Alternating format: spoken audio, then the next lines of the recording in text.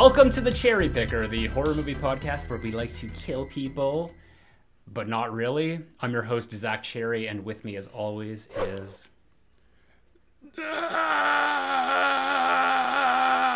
Eddie of Edward is Truth. And today we are talking about Child's Play 2, released November 9th, 1990. Evidently, this is exactly 2 years after the original, because that was also released on November 9th, which is Andy Barclay's birthday, canonically. Do you think this is happening sometime around or shortly thereafter? What if that was his birthday and they just didn't know it? I mean, that would have been hilarious. It was just, it would have been terrible. More reason for him to just like be having such a shitty time in like that care. tracking shot where where the Simpsons are having an argument and then it slowly tracks over to hit down the hall to his bedroom of him just looking like this, and the thing he's thinking, his inner monologue is, nobody even knows it's my birthday. No, it would have been funnier if he like had like a party hat and like a little like party like he came home with all this stuff and they were like arguing and he just went to his room and was like, nobody remembered my birthday. Just like he could go. Well, they are the Simpsons. He could have gone full Lisa Simpson and just sung "Happy Birthday" to himself, and then just until he just collapsed into a sob. Like they did that in one episode of The Simpsons. I remember.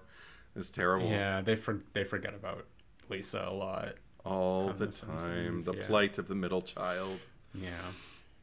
Poor Lisa. Child's Play 2. So here we are. Okay.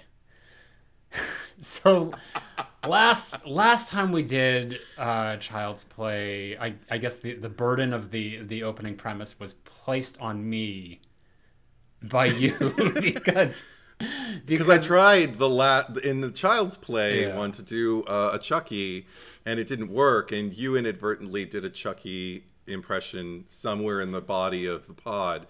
And it was so much better than mine. I figured, well, and Zack here's the has pressure, to do it next time. mounting. And then last episode, at the end, you reminded everyone of that. So now it's like I've gotten messages. Andre, our editor, messaged me. He's like, I can't wait to hear the Chucky thing. And some other people had mentioned it as well. I'm just like, great. Now, if I don't do it, I'm a liar and an asshole, so yes. Zack's been freaking out, y'all. Like, just no pressure. You're around loved ones. We all love you, Zack, collectively. They told me. They told me to tell you. Thank you. Okay, let's do this.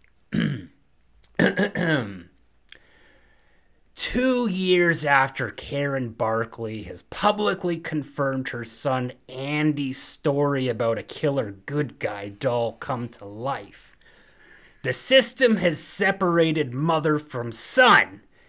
That meddling bitch Karen has been thrown in the loony bin, and that little shit Andy is now in foster care.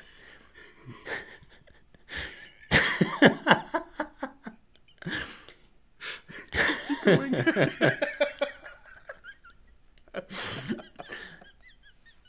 Meanwhile, the Play Pals Enterprise has reassembled the now infamous Chucky doll, inadvertently reawakening the soul of Charles Lee Ray.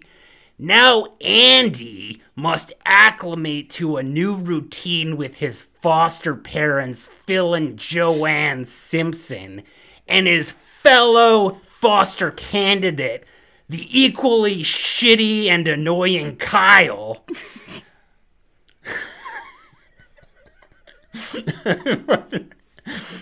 But will the events of the past make adapting a little more than mere Child's Play 2?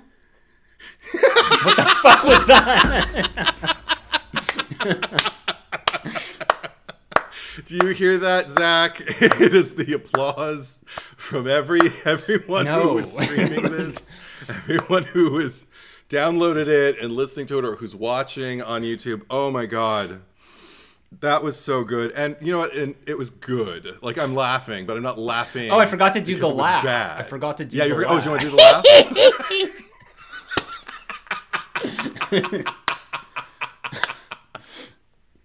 Capture the voice quality just perfectly. I think everybody should show your appreciation by telling Zack he nailed it. No, it's... in the comments below, or DM him. Find a way. You done? Make it happen. Not just celebrating your triumph. All right, yes, I'm done. Okay, whatever. It was mid, but thank you. Anyway, I had a ball. It was great. It was great. Yeah. Okay. Moving on. Yes. Child's Play 2. What? Okay. Because we talked a lot about everything in the first one. Like we went pretty deep. And I think that, like, you and I have discussed, we probably even mentioned it in the last episode, but I know we've definitely talked about it amidst ourselves off pod, and we've agreed that, like, Child's Play 2 is probably the best one. I mean, do we still feel that way? I mean, like, 2 films in, because I'm kind of going back and starting from the beginning. Is this better or worse than? And I don't like to use the word worse. Is it better, or is the first one better? Because I don't like better or worse either, because I love 1 and I love 2. But it's not even about loving them equally. It's not quantitative, it's qualitative. I think the greatest thing for me, I guess, overall about Child's Play 2 is how much more it seems to kind of be moving into itself as an entity, as like a franchise, as a saga, as a world that they're creating tonally.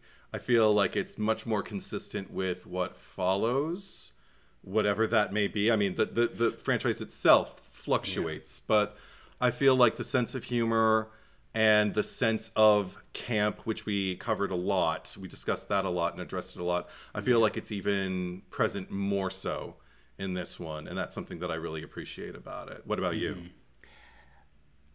I kind of like came out of this one feeling like it's the most basic of the Child's Play movies, and I mean that in a good way, because normally, like, you know, for like instance, for like Halloween, I'd probably say that like Halloween 4 is the most basic or something like that. But it just like sure. It's almost like it's like stripped down to the bare bones here, and everything that's kind of left is like it's very lean.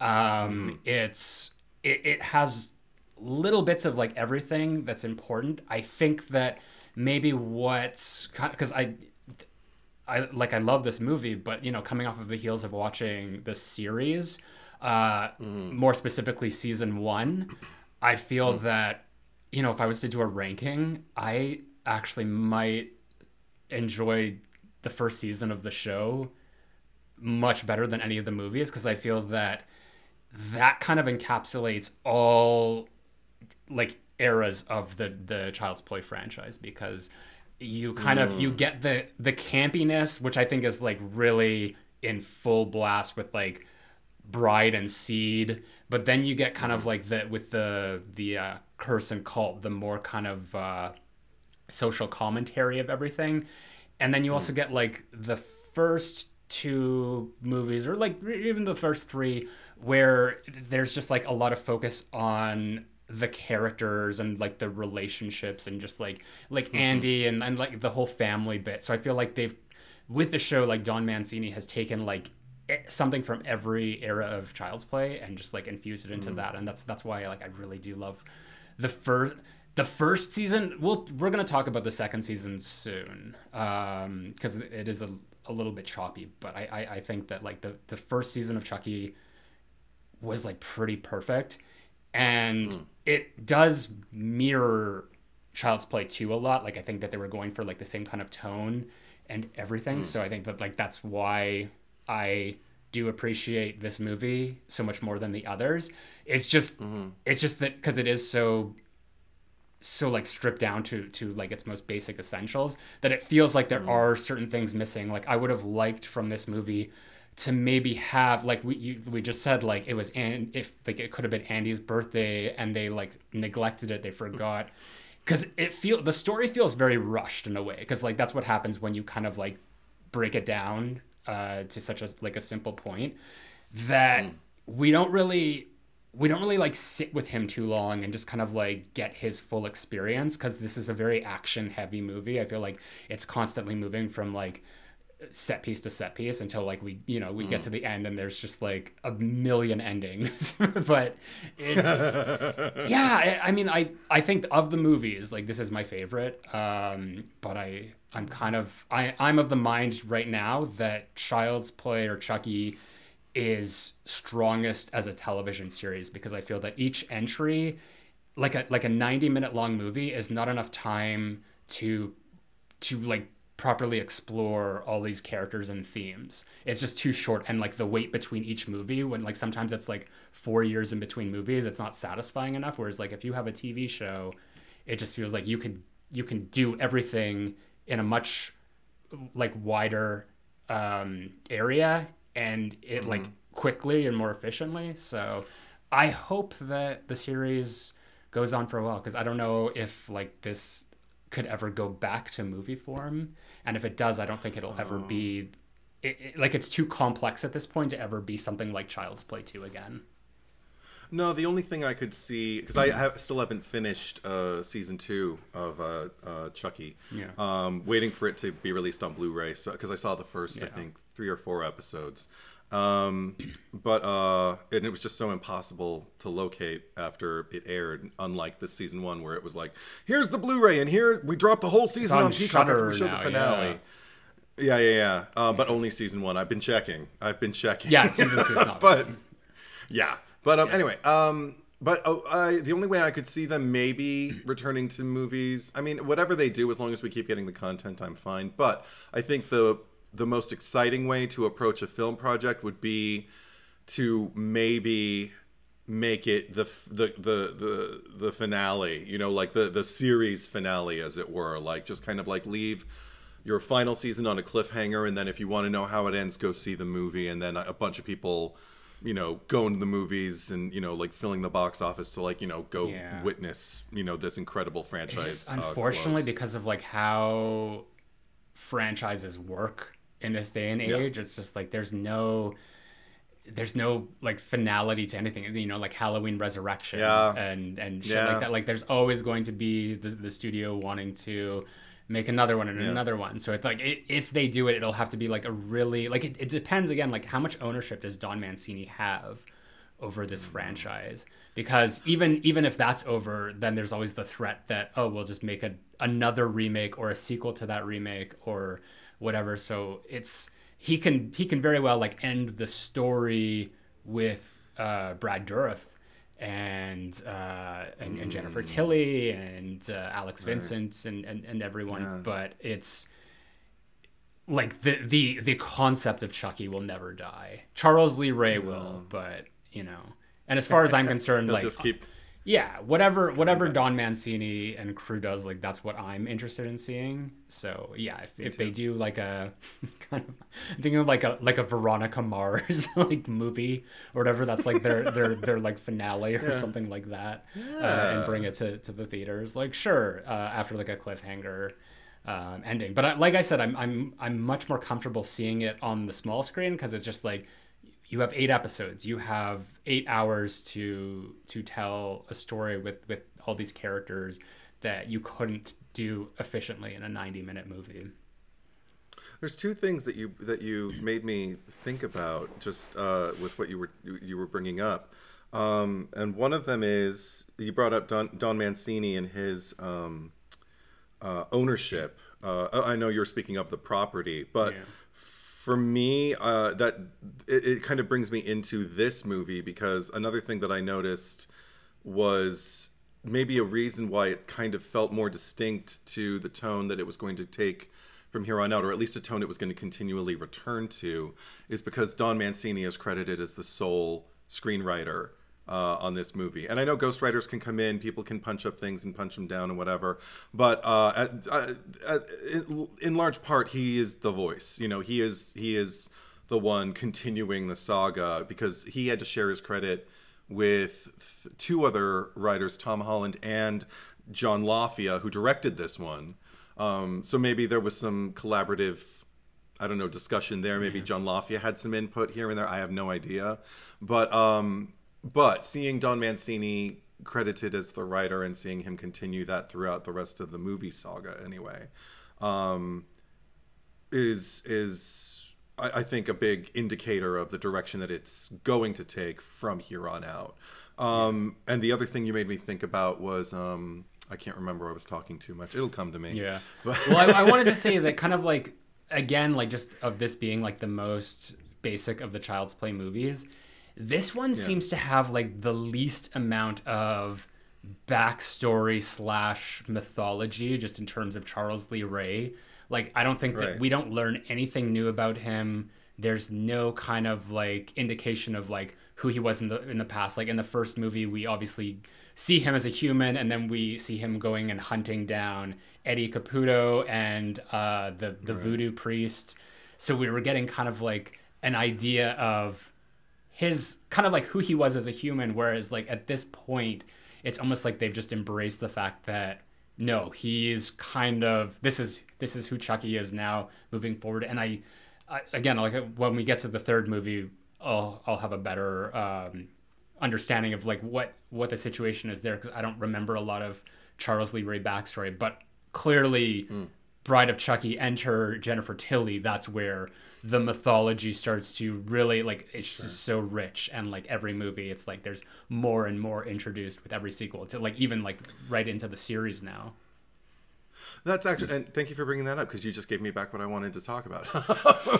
The other thing, just as far as like continuing the legacy, I remember Wes Craven being quoted when he was asked about like the sequels to, in particular, he was speaking about the Nightmare on Elm Street saga, and how he felt like, in his opinion, the stories within the movies became more and more strained, and it was just kind of like going into the backstories and broadening them for the characters was kind of not interesting for him. He preferred the mystery. He preferred, that character shrouded in darkness, and the second you start to bring him into the light, he ceases to be scary and becomes something else. Something that's successful, but it was always a criticism that I think he housed for the direction that franchise took. With this one, something that I adore about it is, even with this chapter, because I agree with you, there's not really a whole lot more we learn per se, or how about this, a whole lot more that's introduced like in the way of new information about these characters. They're kind of the same people they were when we left them in the first movie,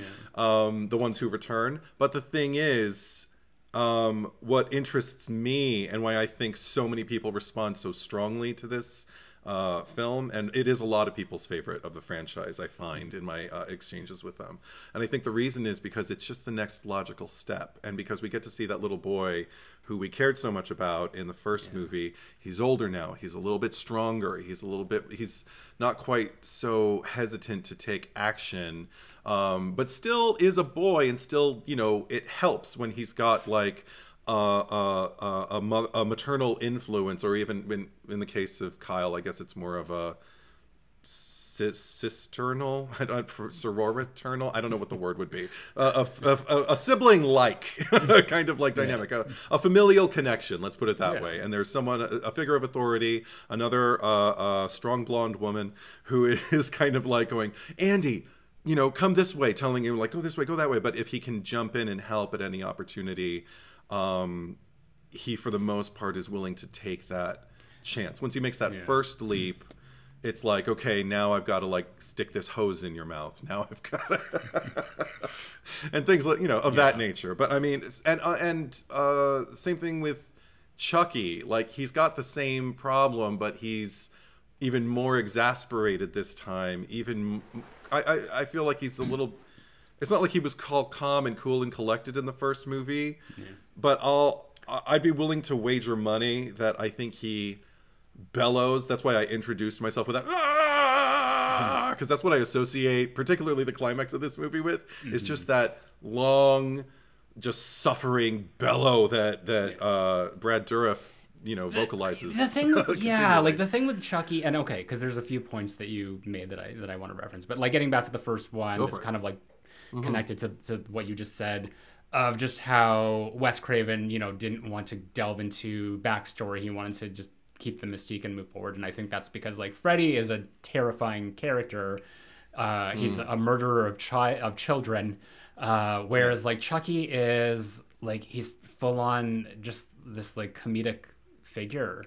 Like even in the first one, just because of those reactions that he has, like I see him more of like he's almost like I'm just trying like Coyote Roadrunner is like, you know, like Andy and Chucky at this point, where it just like that's his thing. Like that's where like the heart of the movie is, when you just see him constantly like fail at trying to capture this Roadrunner who's just like uncapturable. And it's just funny seeing him just get like increasingly more frustrated that he can't kill this kid. And that's where the comedy comes from. And that's why I think that it's with a franchise like this, it's important to delve into the backstory, because he's so funny, Chucky, you want to like enrich this character with as much like complexity as possible, rather than just keeping him a blank canvas and mystique. Like there's certain like Michael Myers, you don't want to give us backstory on them. You want to keep him as mysterious as possible.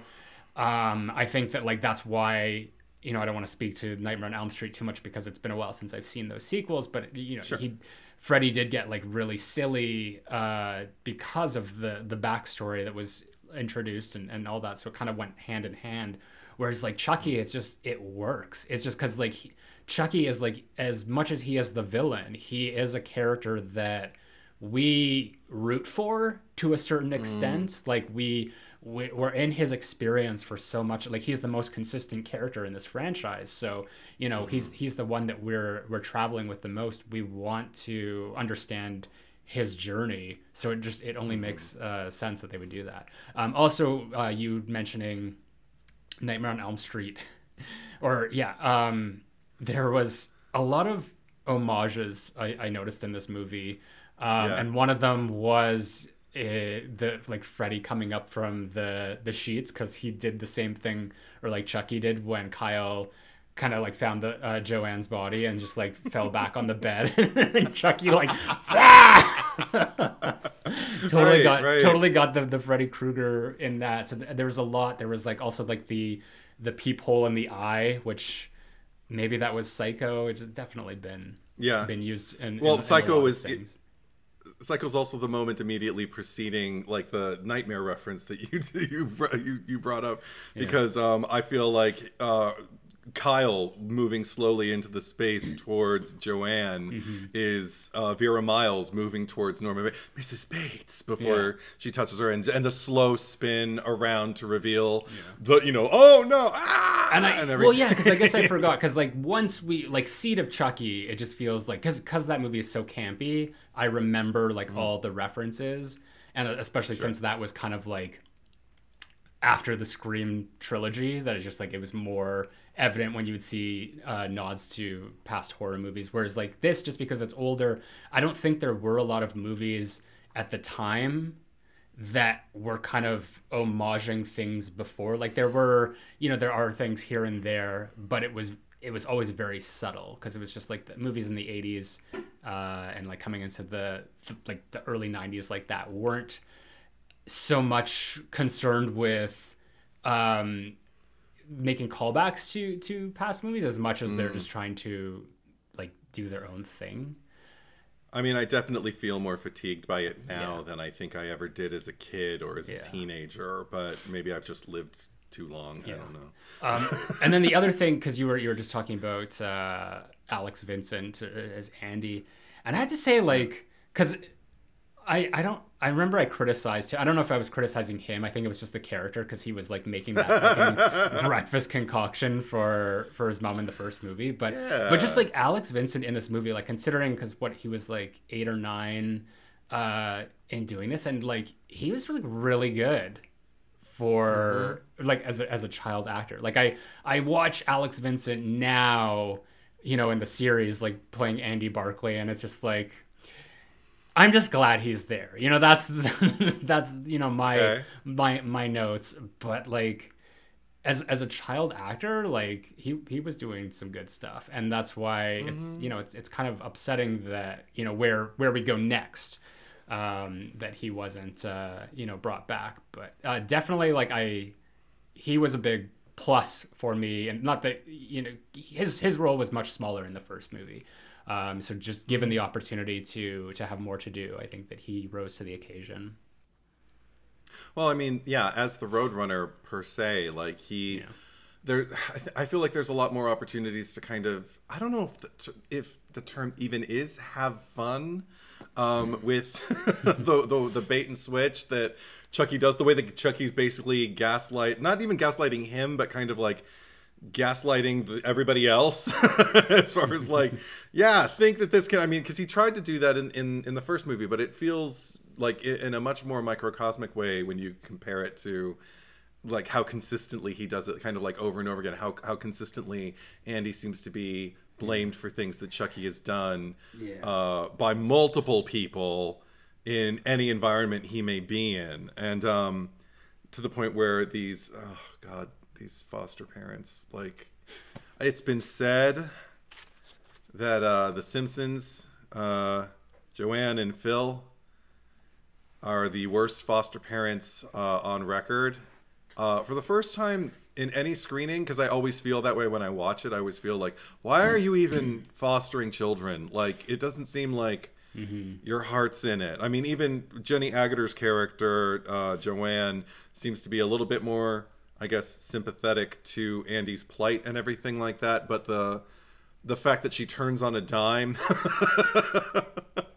from like, thinking, I like him, and all of these just like wonderful kind of like, oh, you like eggs? You got it. Like all of these wonderful kind of like cliched pleasantries that she's exchanged with him too. Get away from me! I mean, it was a very, yes, it was a very dramatic response, but I mean, considering the fact that her husband, who she's known for who knows how long, is laying dead on the basement floor, and this kid who they just brought into their home days ago, who her husband was like warning her about, is there, like,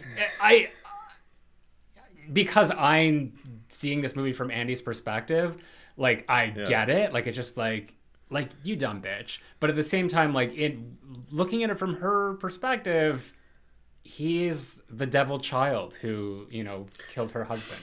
So her response feels authentic to me in that moment, and I don't think that she's a bad person. Like he is absolutely Phil, but her, like I really liked her, and then like even after she did the whole thing, I was just like, oh, I want them to get that moment of catharsis afterwards, and for her to like see the error of her ways and apologize. Of course, that never got to happen. But I don't know. I don't have the same negative response to her as you did. Oh, I definitely do. Because this is another thing that, I mean, it always occurred to me before, just because also you have to remember, like, if it is a sick child, it's just that. It is a sick child that you're dealing with. He doesn't have a vendetta. Like, he hasn't been plotting this his whole, all 8 of his years that he's been on this earth to like, let me, just stick it to this family. If he's killing people, like, deliberately at 8 years old, he's got problems.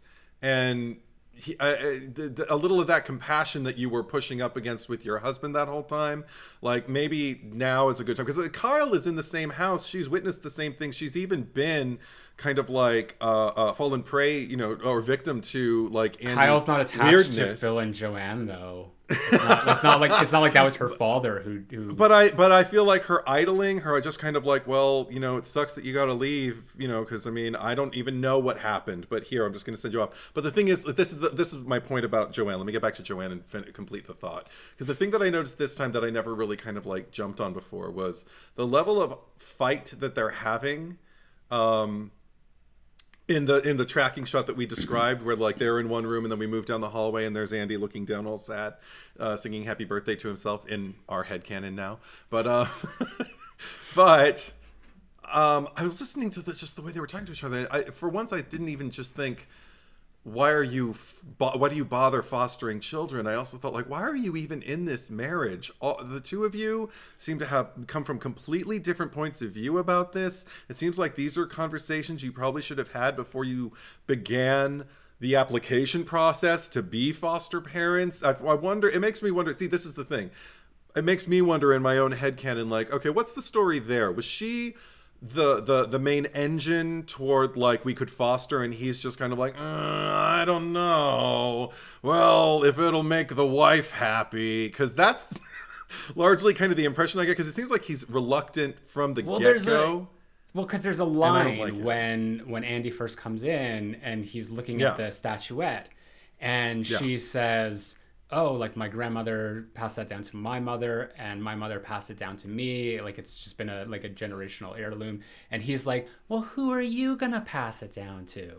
Yeah. And then there's, like, this awkward silence, and she's like, why don't you go look up in your room? So clearly she's not able to, conceive of her own child, and that's why they're fostering kids, and that's probably why she is more enthusiastic about this, and he hates it because he's just like, I never wanted kids, and this is kind of like the easy payoff of, like, being married, and we only have to take care of these kids for, like, a few months or whatever until they move on. I hate that. I hate that. Yeah. And also the fact that, because that stood out to me this time too, just the moment where he's like, and who are you gonna give it to? And they both treated it like this. It was this, like, offensive remark, or just like this thing that must not be talked about. And I'm just kind of like, well, I mean, if you're fostering children, if you want to eventually adopt and raise a child, chances are you're going to want to give it to the child that you. There could have been, like, a wonderful, beautiful moment where it'd just be like, I don't know, I suppose I'll give it to my child, and then they can just kind of, you can just gaze into the child's eyes and just, let them know, on an almost subliminal level, like, maybe that'll be you, but instead it becomes this big, get upstairs and don't touch my things, and I don't like it. Well, that really wasn't how she was, but I think that if, like, this movie had been made, it may, like, as well have been. If Don Mancini, like, wrote those characters of Phil and Joanna today, they would have been, like, very campy, I would think. I mean, it's hard to say because there were, like, foster characters in the Chucky series, but I feel like they're just like, they would be weird because, like, Don Mancini likes to have, like, the weird, like, on, like, almost like a Jennifer Tilly level of just, like, having these side characters who are just kind of kooky.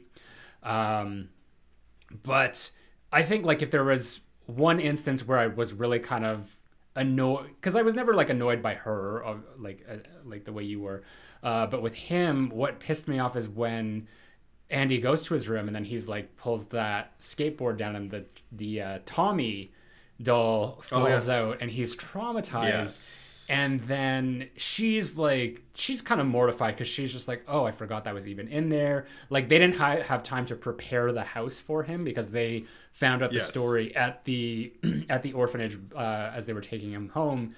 So it's like, okay, that makes sense that she's like, I'm going to get rid of this. And what does Phil do? He just, like, closes the door and, like, goes with her rather than, like, sitting in there and maybe, like, being like, are you okay? There, like, clearly there's something wrong. Yeah. So he just did not want to deal with anything at all. So fuck that guy. But fuck both of them. You mentioned. But I guess I like her. Jenny. How do you say her last name? Agater. Or just like a gooter. Okay, say it however you like. Sure. No. I just like, maybe it's like German or something. But no, I just she's like horror royalty. She's American Werewolf in London. Yes, she is. I forget the character's name in that movie, but every time I see her pop up in something, I get giddy. I know she was in, not that I watch the MCU movies anymore, but she was like in a few of them. I think, like, particularly she was in the Winter Soldier. She was like one of the like the big, that was the most heavily featured role of hers. But getting back to what you were saying about, like, just kind of Chucky and his, like, gaslighting ways, because I feel that like now, like, current Chucky, and, like, maybe even, like, starting as early as, like, Bride of Chucky, it might have even been the third movie, because I don't see him as, like, being so much as a gaslighter in these first two movies, it's more so that he's just kind of he's just there, his presence, like he doesn't do anything intentionally, but everything kind of works out in his favor. Like he just lucks out that certain things are happening because like and then it's like, you know, Andy's just kind of, he keeps digging his own hole because he keeps like blaming Chucky, not seeing that, like, you know, if he had the presence of mind, if he was older, to know that no adult is going to believe him, to just like zip his lip and try to think of a different lie to tell them. So it's just like, it was just a matter of like, Chucky didn't need to do anything. And there was a moment, because when Chucky finds the house and then he encounters Tommy and breaks him over like or uses the statuette to like bash the doll and then buries it in the backyard under the swing, and he takes the doll's place in the next scene when Andy comes down. And there was a moment for a second, because like Andy flipped him over and checked the batteries, and I was just like, oh, Chucky knew to like put batteries in. And then I'm like, no, he didn't, because we saw the technicians put them in the opening scene when they were doing that. So for a second I thought that like, okay, Chucky is like, he's adapting, he's getting like resourceful and like knowing what to do in order to like be more successful with each time he comes back to life. And I almost wish that they had done that, because it would have made the like Chucky character all the more interesting. But I don't know. Sure. It is what it is. I mean, the fact that he was able to track Andy down, I mean, again, like, you're right, he did kind of like have a lot of stuff fall into his lap. Like, for instance, Greg German's character, the kind of you know, what's the word I'm looking for? I don't know, just like needle-nosed kind of, the like, assistant. You know, got the assistant in glasses who's just like walking around like making things happen and assuring the big CEO like, you know, we've got the doll and we're rebuilding it and everything like that, and then whatever. The Smithers. Why? Yes. Why would Smithers? We'll call him Smithers for the rest of it, because I don't remember his name right now. But sure. Greg German as Smithers. Why would Smithers have all of this confidential information on where Andy is now? If they're only involved, I mean, there's a lot of questions I have about it. But see, this is the thing. It's not a criticism. I am not indicting the movie, saying that would never happen. I'm just kind of going like, oh, that would never happen.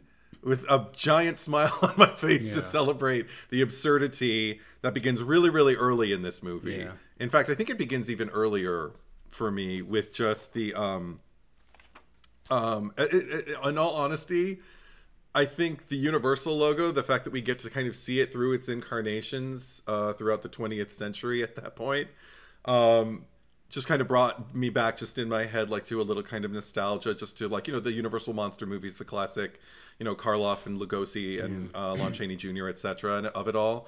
And what I loved was what followed after that opening was just this swell of like the most kind of epic, sweeping melody, you know, like, you know, almost like an operatic level by Graham Revell, who I looked at it. He also scored Bride of Chucky. He did Freddy vs. Jason. He did The Ruins, and he collaborated or contributed at least music to the Planet Terror segment of Grindhouse.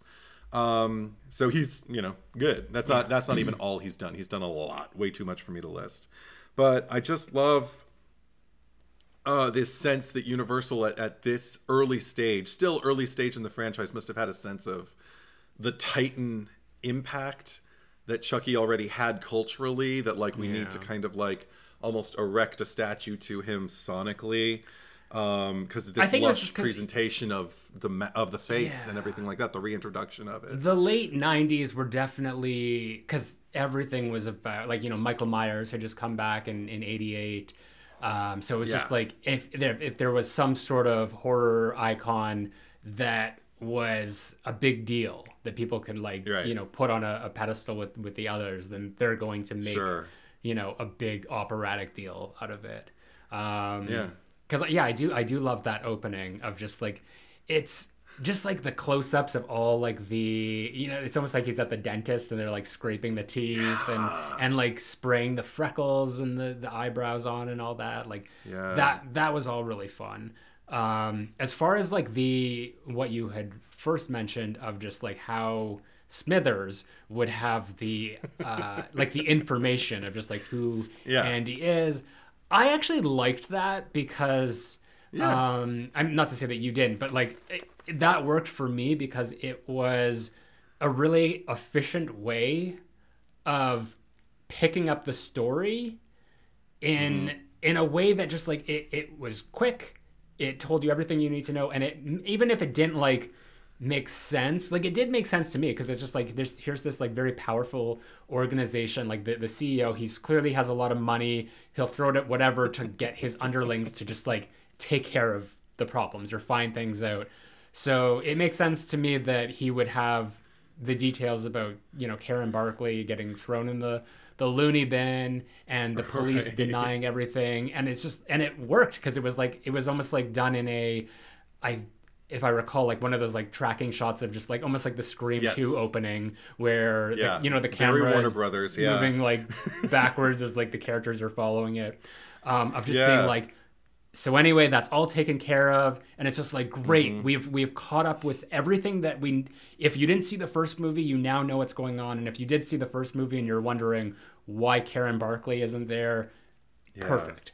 It's all taken care of. Like the movie, this, like I said, this is a lean movie. It's efficient. Everything is done as quickly as possible to just keep the pace going. And also there's something to that logic that like they would have access to all this information. I love that it makes Play Pals kind of like on par with a mafia, but also it's got an innocence to it. As a kid, I never would have thought twice about, you know, like a detail like that. I'd be like, well, sure, adults probably all have information on everybody, especially corporations. So, you know, so and as an adult, I don't sit here and go like, oh, well, that would never happen. It only entices me more so to just kind of give over to, I guess, the high level of fiction that we're moving into, to kind of like adapt to it, take to it, and just kind of let myself believe it. And I feel like the movie is seductive enough and made with enough love that's really, really not a struggle. I mean, and then again, like the fact that Chucky's brought back by electricity, again, feels very, you know, classic and homage-y. And the reintroduction, I feel like this and the next movie are the last vestiges of this thing of like it mattering who Chucky or anyone reanimated as a doll, like the first person they present themselves to, that being a factor. I feel like that gets abandoned after this initial trilogy.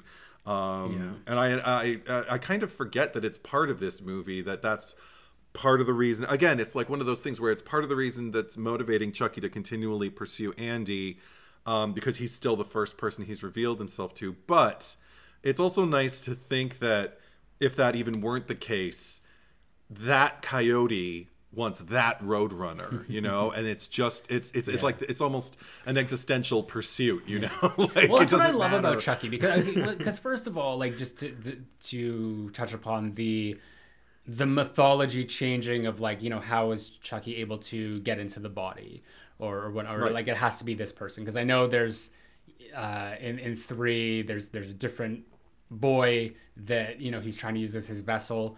And all I could think, because by the time we get to Bride, because that's when they introduce the amulet of Damballa. Is it Damballa? Is that what it's called? No, but was it specifically like the amulet of Damballa or something? I thought it was, but when we get to that episode, we'll have a better idea. We'll know what it is. I mean, I could just look up right now, but I'm not. I'm gonna be bothered. Smithers. But but yeah, it was just like it was almost like he was getting more well versed in voodoo with every entry. Because I think there was even a movie where it might have been Cult, where it's just like, how can you do that? And he's just like, voodoo for dummies, or just like, I've been learning. So it's like, that's why, like, you know, he was stuck before because he only had like this limited periphery of voodoo, and now he's just like expanded his knowledge base of it. So just like he's able to do more stuff now, and just like, yeah, that works for me. That's all you had to say. And then what was the other thing that you touched on, or just like, just of what his motivations are moving forward, because it's definitely like the first 3 are definitely to become human again. And I think it was in Seed where he's just like, he just has that kind of epiphany of just like, you know what? like I like being Chucky. And I think from that point on, he's just like, this is who I am. Because he can do a lot more when people are not suspecting him. It just works out, and I love that, and that's why I really do love that entry as well. That usually gets dumped on, but yeah. Okay. Your move. Nice. The camp continues for me with we already kind of addressed it with just like some of the lines that Joanne utters, but I mean, because I would argue, like you mentioned something about like the Simpsons in this, like not being the Simpsons and Smithers. That's funny, but we're making it more and more about the Simpsons with Lisa Simpson. Oh my God, how many Simpsons references have we made so far? There's Smithers. Anyway. There's the fact that they're called the Simpsons. There's the Lisa Simpson singing Lisa "Happy Birthday" to herself. That might be it, but crazy that's happening. Yeah. No, it wasn't intentional. So these Simpsons, Joanne is sitting up there with Phil, and she you said something about like Don Anthony would make them even more camp now, which is probably true. But one of the camp things that I get from them is kind of like the schmaltziness of the couple as they're introduced. The fact that like they're in the car and she's asking, "So Andy, what's your favorite food?" And he's like, "Chocolate." And they both look at each other and go, "Well, what else do you like?" And he's like, "Eggs." She's like, "Well, you got it." No. He said, "Well, my mom used to fix the eggs for breakfast." Right. And I was thinking, like, I've never heard a child say that, like, my mom used to fix me eggs, and I don't think I've ever used that term. Maybe it's an American thing. Maybe it's a Chicago thing. I don't know. It's Chicago. Funny that this is Chicago, but it was filmed in Pasadena, which I like immediately, like when they were like when he was catching the school bus, I was just like, "Where's Michael Myers?" Like that looks like exactly. That looks like Lampkin Lane that we're looking at. Yeah, right.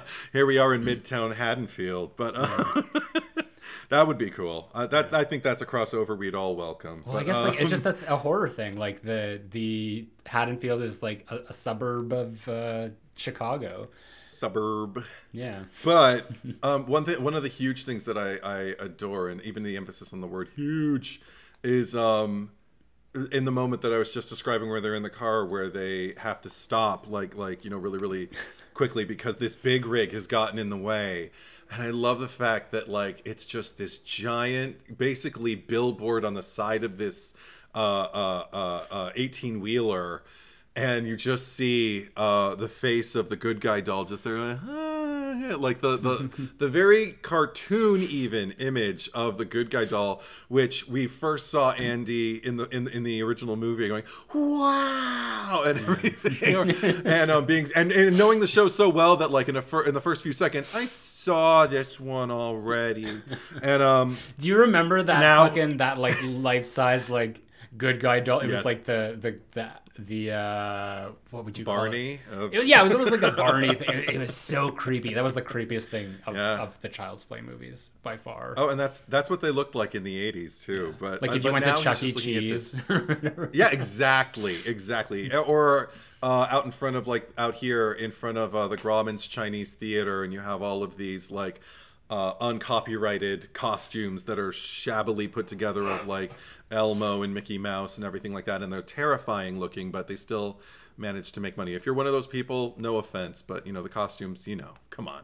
Anyway, but what I love about that giant visage of the good guy just kind of passing in the reflection across Andy's face, and I just clasped my hands together going like, oh my gosh, this is so camp, because it's and again, the true meaning of camp, meaning it's like overtly dramatized to the point of ridiculousness, but that doesn't mean that the filmmaker or that the way it was positioned is being dismissed or thrown away. There is a lot of calculation and thought about what the image is going to be and capturing that shot, and it pays off, because I laugh with a kind of sad outlook for Andy for the rest of this movie, knowing you're eternally going to be haunted, kid. I mean, it's an answer to the final moment of the original movie where he just looks over his shoulder like he's never going to forget. He's always going to be pursued by something.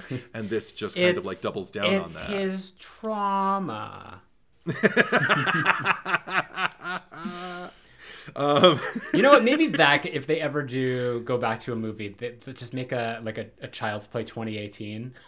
Like Andy's like just lives in like on this compound in the middle of nowhere, just like shooting dummies and shit because of the trauma that he endured 40 years earlier.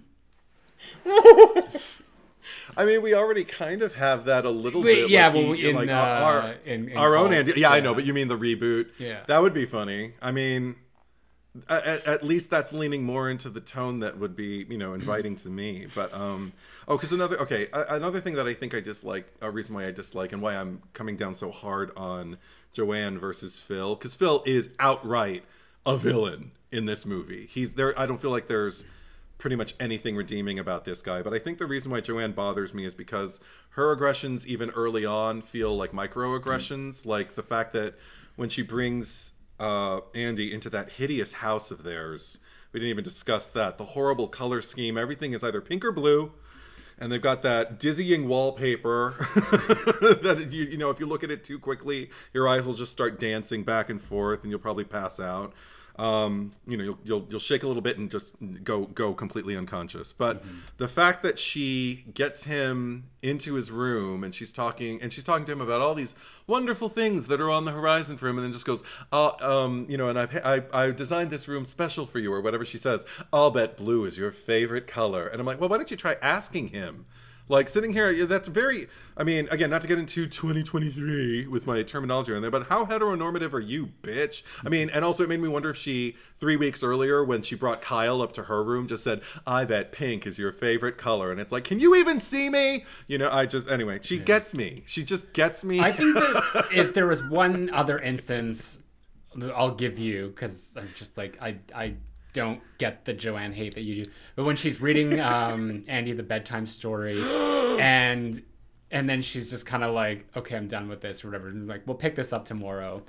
And yeah, that was kind of rude. But what I get from Joanne is more of like, I think she's afraid of Phil. Because there's when they do go into we meet Kyle and she's smoking, and then Joanne goes in there and she's kind of like, she's okay with Kyle smoking. Like, she doesn't have like a problem with it, but she's just like, sure, if Phil catches you, like, whatever she says. Yeah. So I just think that like, she's more so just like, she's almost like an enabler to Phil, and she doesn't necessarily have the same ideology that he does, but she is like afraid of what he might do to the children or to her if one thing, because I going back to it, I truly believe that this was like a caveat that she was allowed to have. It's just that they could like have foster children, and it was almost like her being like, I like Andy, and just like really vouching for him.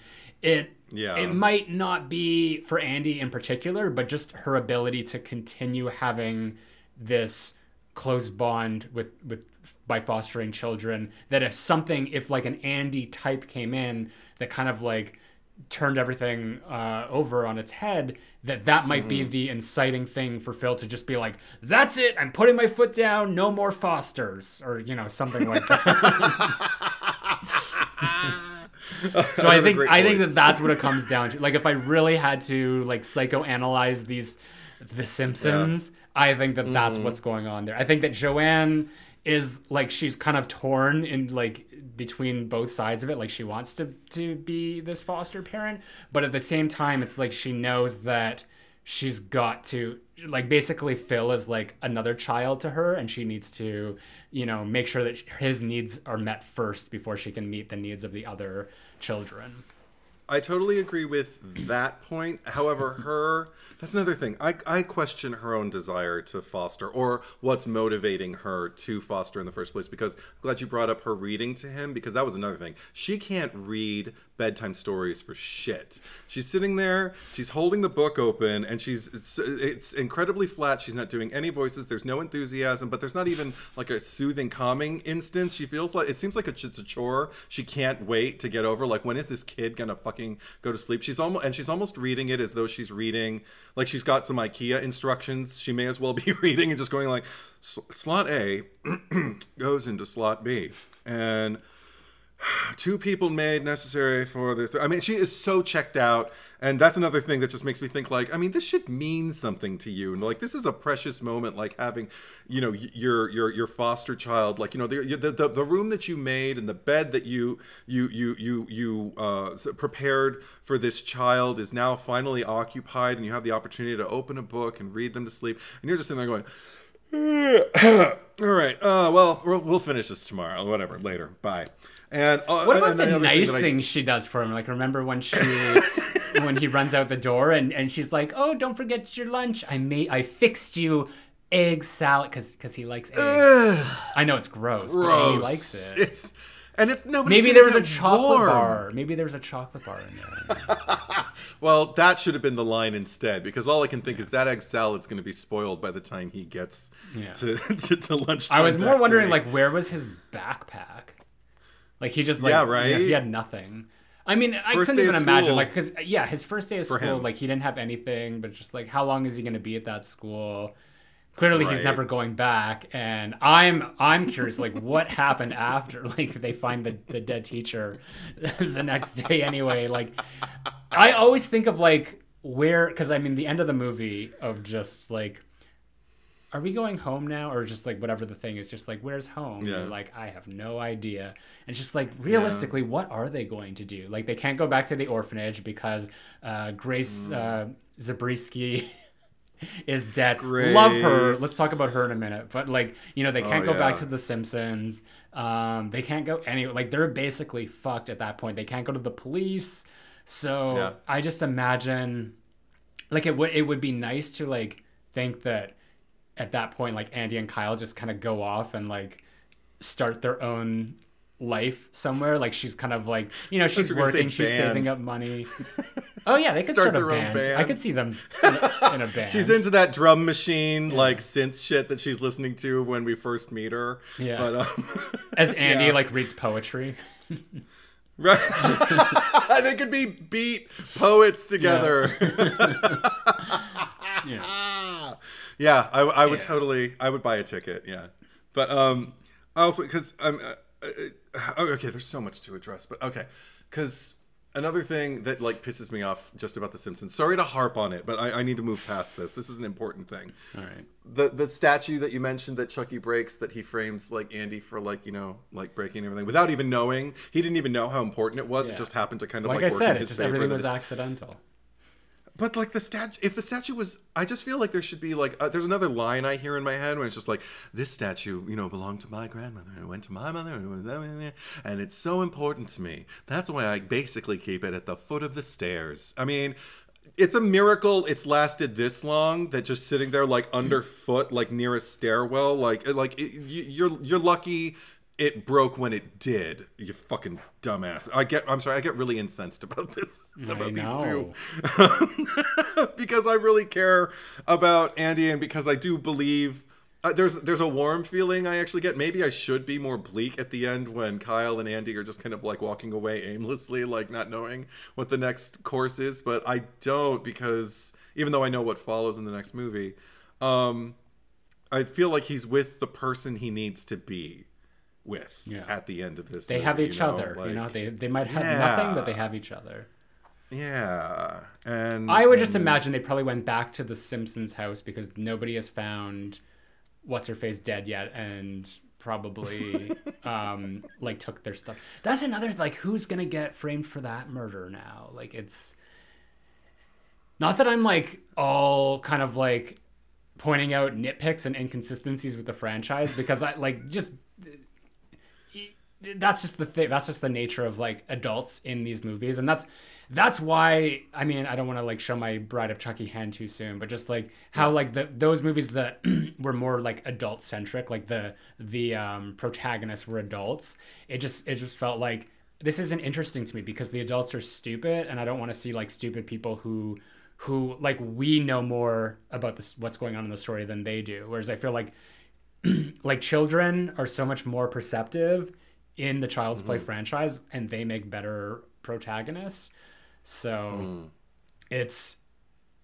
but at the same time, it's just like they're not like the adults are that ignorant that they would never suspect like the children of being like murderers either. They just be like, well, this is just an unsolved murder. Someone broke in here and slit her throat after the husband had an unfortunate fall down the stairs, or like whatever whatever the police, come up with. I mean, I don't want to talk too much about like Child's Play 3, but what I will say in the transition to that movie, because I don't think it's a spoiler saying it takes place mostly at a military academy where Andy's going. Yeah. Maybe he was like, he was on a path that was going to take him to some kind of like juvenile center or something like that, and maybe in the time that it took him to the age that he is in 3, he had been through enough analysis for them to realize there's clearly nothing really wrong with him. He just kind of believes this one thing, and all of the evidence against him is circumstantial. So there is a case to be made that he might not be violent. These may not have been committed by him. So maybe we need to keep him in a place where he's going to be taught self-control, like a military academy. Let's put him there. And maybe that's why he ended up there. I don't know. Yeah. But headcanon. Are you? Do you have more shit to say about The Simpsons? Why don't you harp on the CEO guy who's clearly like the devil? But I mean, you could give him a pass. Surprised by that? I mean, every CEO in every 90s he's like movie. Well, he can be the Mr. Burns in this scenario, right? But I mean, I feel like every CEO, even whether he wanted to or not, was like an instrument of evil. It was just kind of like either he doesn't care enough and doesn't give a shit about people, just wants to cover his ass legally, or he cares, but he just doesn't know. That's just too far down the ladder for him to give a shit. And I'm thinking like Daniel Clamp in Gremlins 2. But and I feel like those are basically like the two examples that we got like throughout the 90s of like, the big corporate head, emphasis on the fucking head. But no, the only thing I could think is Kyle does defend The Simpsons at one point to Andy. When death to her, and how dare she? But because I mean she even goes so far to defend. I think it's specifically Phil. Yeah, and just goes like, he's not so bad. But maybe she says they're not so bad. I can't remember. But she says something about them not being so bad, basically. Right. Because he's like, Mr. Simpson doesn't like me very much. Whatever. Right. Yeah, and she's just like, he's not so bad. And she talks about, she alludes to the other places where, what they would do to you if you just looked at them wrong or anything like that. And I'm like, how fucked must the system be if like Kyle can be in an environment like that and be like, it's not that bad, believe me. Like that makes me sad for her. That makes me glad that she's going to be on her own next year. But as far as like anything else that they have, like all I can say is like when Phil is taken out, I'm really, really glad that at least we get to see him see that Andy wasn't lying or delusional or even a psychopath, that it was all true. How's it hanging, Phil? Exactly. See, we don't get that kind of satisfaction with Jenny Aguter's role with Joanne, because like all we see is that face that she made. I think based on because like she had like something wrapped around her, so I'm pretty sure that she met Chucky. There had to be some sort of exchange there that she's just like, holy shit, he was right. that he was like on the sewing machine, the white rotary. Yeah. Oh, which I saw that. I was like, a white rotary sewing machine. Isn't that the same one that like Carrie's mom uses in Carrie, that Margaret White uses? And I always thought it said white rotary on it just because she wanted it personalized. And now I'm like, no, there must have actually been a brand, white rotary sewing machine. Anyway, I thought that was exciting. Yeah. I mean, Chucky kind of reveals himself to everyone, because even like with Grace, Right. I forget her name, but he's just like, amazing, isn't it? Like, that might actually be like the funnier one, because like the how is it hanging, Phil? Like that's a very cathartic moment. But I just love how he's just like with his little hands and the scissors. Right. But that was another thing. Like she's great. Like she's in so much too, because she's obviously like Beth Grant for what? Yeah. Is that Beth Grant is the actress's name. Wait, are you talking about the teacher? No, I'm talking about the foster. Oh, okay. You are talking about Grace Zabriskie. Okay, cool. Yeah, love her. Yeah. No, I don't know who the teacher is. Yeah. No, Grace. Oh, like, yeah, no, she's a big she's in everything. actress, like she was in The Grudge. Yeah. Twin Peaks. Love her in that. She was also in The Revival. Yeah. She was. If you watch Seinfeld, she was Susan, like George Costanza's fiance's mother. Right. Remember? Yes. And there's the whole thing when the Costanzas brought the bread over from like the bakery, and they're just like, they didn't touch the bread. So like the dad like took it home, and then they're like, where's that loaf of bread? Did they take it? Like they were she was so, well, because he was like a closet homosexual and she knew it, and they would just like they'd have like those really awkward dinner parties. And yeah, she's great. I love her in everything I've seen her in. Yeah, me too. And I love her energy in this, because she's another one. She and Kyle, I think, are the only ones who seem to be like even remotely sympathetic to Andy's plight after Phil buys the farm and falls and dies. I know it. But because I just like the way she talks to him, because there's nothing accusatory in her tone. She doesn't even look like she's suspecting him. It's just this wonderful energy of just kind of like, well, you know what? Kyle's been in a lot of homes too. We'll find another one for you. Don't worry. Like, but then that last moment when the fire alarm goes off and she kind of like manhandles Andy, she like pulls him by the arm like into her office.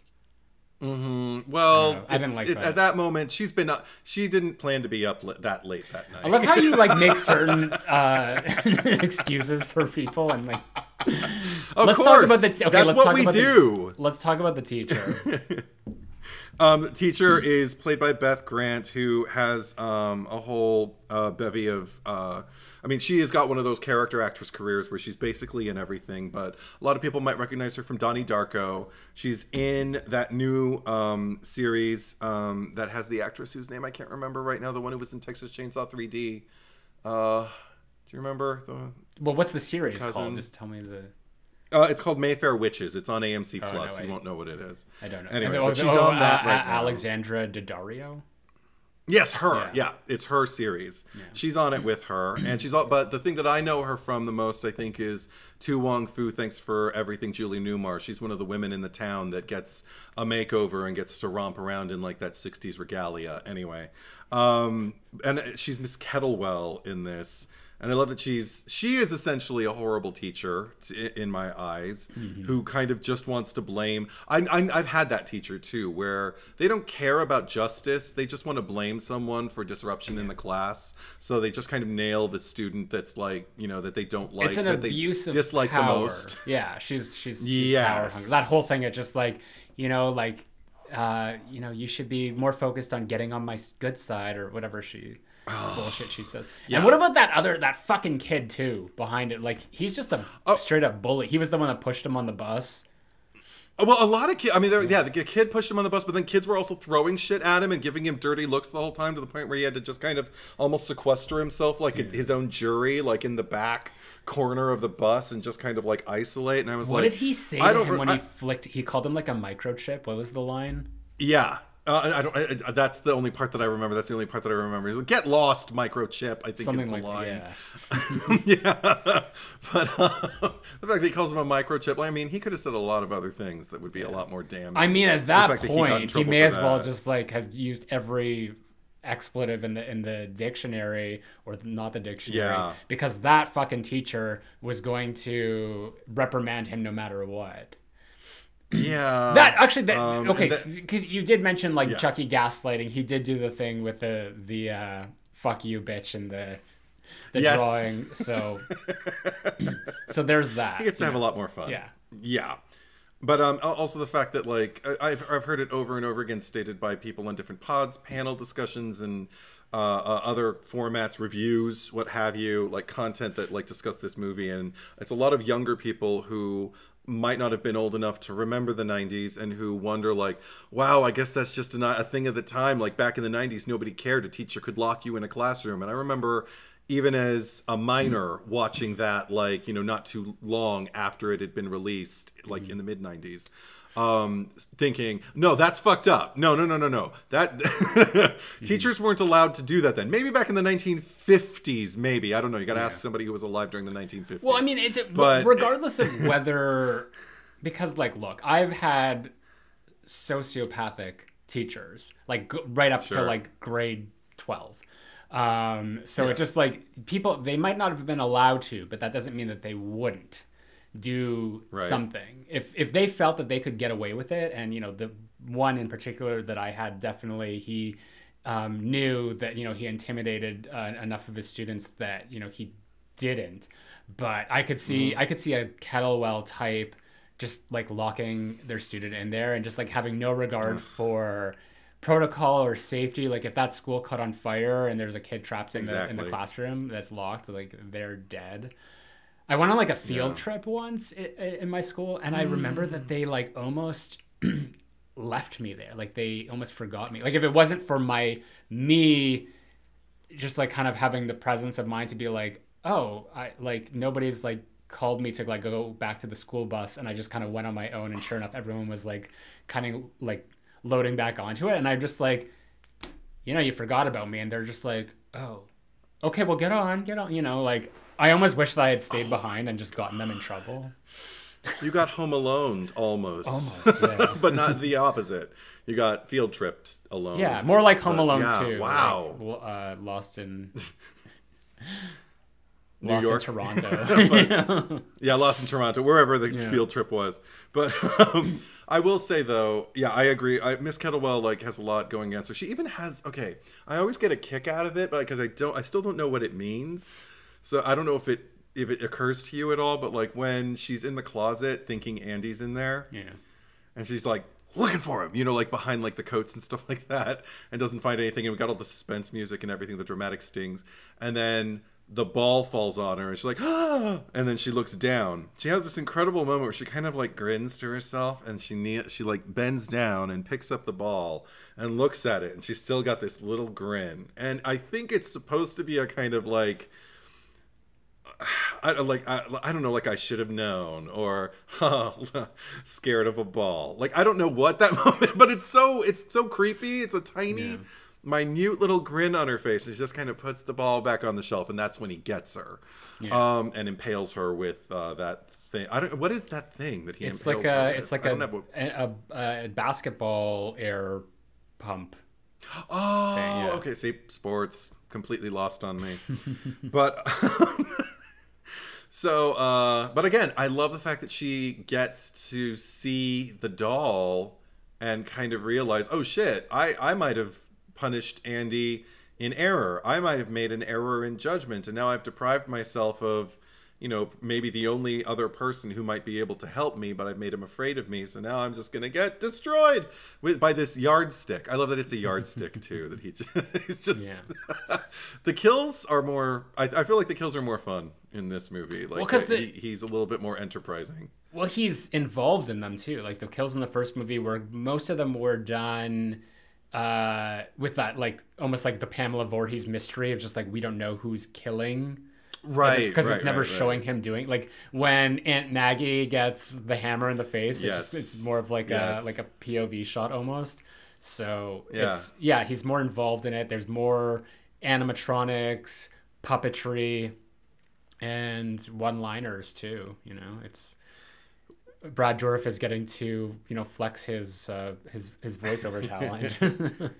Yeah. What do you think your reaction would be if the last thing you saw before, or not because you don't know you're going to die, but like you just kind of like turn around because creepy shit's happening, and then the most unlikely of things happens and you turn around and there's a doll with kind of an evil face grinning at you. What would you do? What would your reaction be? Is it Trilogy of Terror where she like Karen brings Black home with the little doll? Yeah, and it's like I don't think I've seen it in doll. entirety, but it's like the whole thing is like this doll like chasing her around her apartment, trying to kill her. Last segment. And it just keeps going and going and going. Like, and she's just like freaking out. And I think that would be me, probably just like, oh no, like just continuously trying to dodge it and like panicking. Or I could like fall backwards and then just like laugh almost like as if like I've kind of like accepted my death and it's like funny. You just be like like, you know, like kind of like out of breath but still laughing at the absurdity of the whole thing, because it is pretty ridiculous that a doll is about to kill you. You and Joan of Arc, just like Joan of Arc. But yeah, I don't know. I worry that I'd be a lot more like Aunt Maggie, just stunned and just stand there and just whatever happens next paralyzed with fear.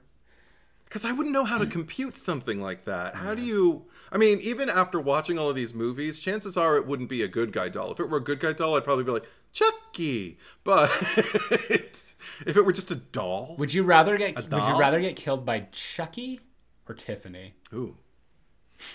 Important questions. I gotta say, Tiffany's inventiveness sometimes... Because I feel like I couldn't not admire Tiffany while she's killing me. I think I'd rather be killed. I feel that like Tiffany would kill you, but she would also respect you at the same time. Whereas like I feel like Chucky just like does not give a shit about who he kills, and it's just like it's almost like for him it's almost like it's just like he's killing you because he hates you. Whereas like Tiffany is just like she's killing because she likes it. You know, it's you know how she gets her rocks off. And it's almost like thank you for this sacrifice we're about to enjoy.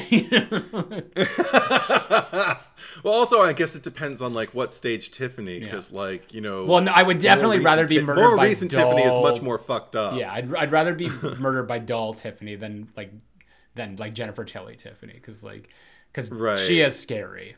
I also prefer Tiffany as Jennifer Tilly, but.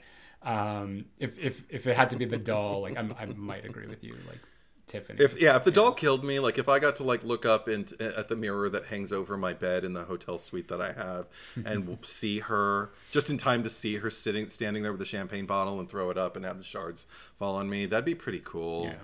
I'd be like, whoa, this is so iconic, and then I'd die. But anyway, we're getting off topic.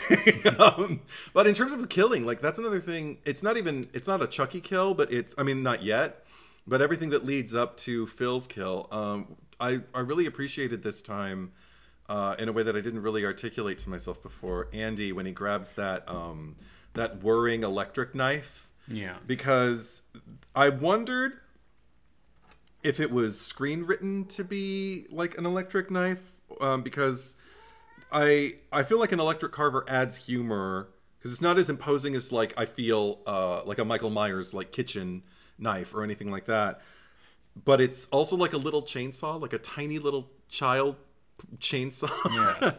But the fact that Phil says like, Andy, put down the knife. I mean, it is a knife, but the fact that he doesn't say, like, put down the carver or something like that he calls it a knife, makes me think, like, in the script, it might have just simply been a knife, and then maybe John LaFia thought, like, well, we have a kid walking around with a knife. That's kind of dark, but what if we make it, like, one of those little, you know, like one of those, like, toothbrush knives, you know, like electric toothbrush. I always also thought, like, maybe I just, like, was misremembering. Like, I thought maybe that there was more to...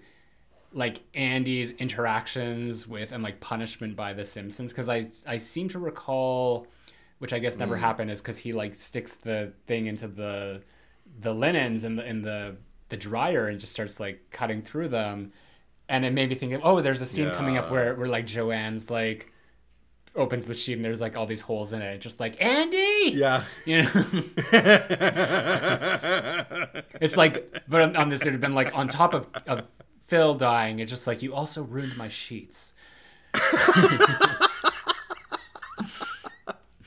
I mean, that's one thing. I was surprised that here and there weren't a few more kind of like takes to the camera, which again makes it kind of like true camp to me, because I don't feel like they tried for every single laugh they could get. There are some good ones though. Like I can't help myself but chuckle and just throw my hands back behind my head in ecstasy every time. Ecstasy. Every time Andy finds Chucky in the place of Tommy, and he tells him, I don't remember what he curses at him or something. It's like I hate you or something like that. Is that what he says? And then he just goes, "Hi, I'm Tommy." I think it was even longer pause than that. To the end. Heidi ho. The eyes even they make the sound as they shift.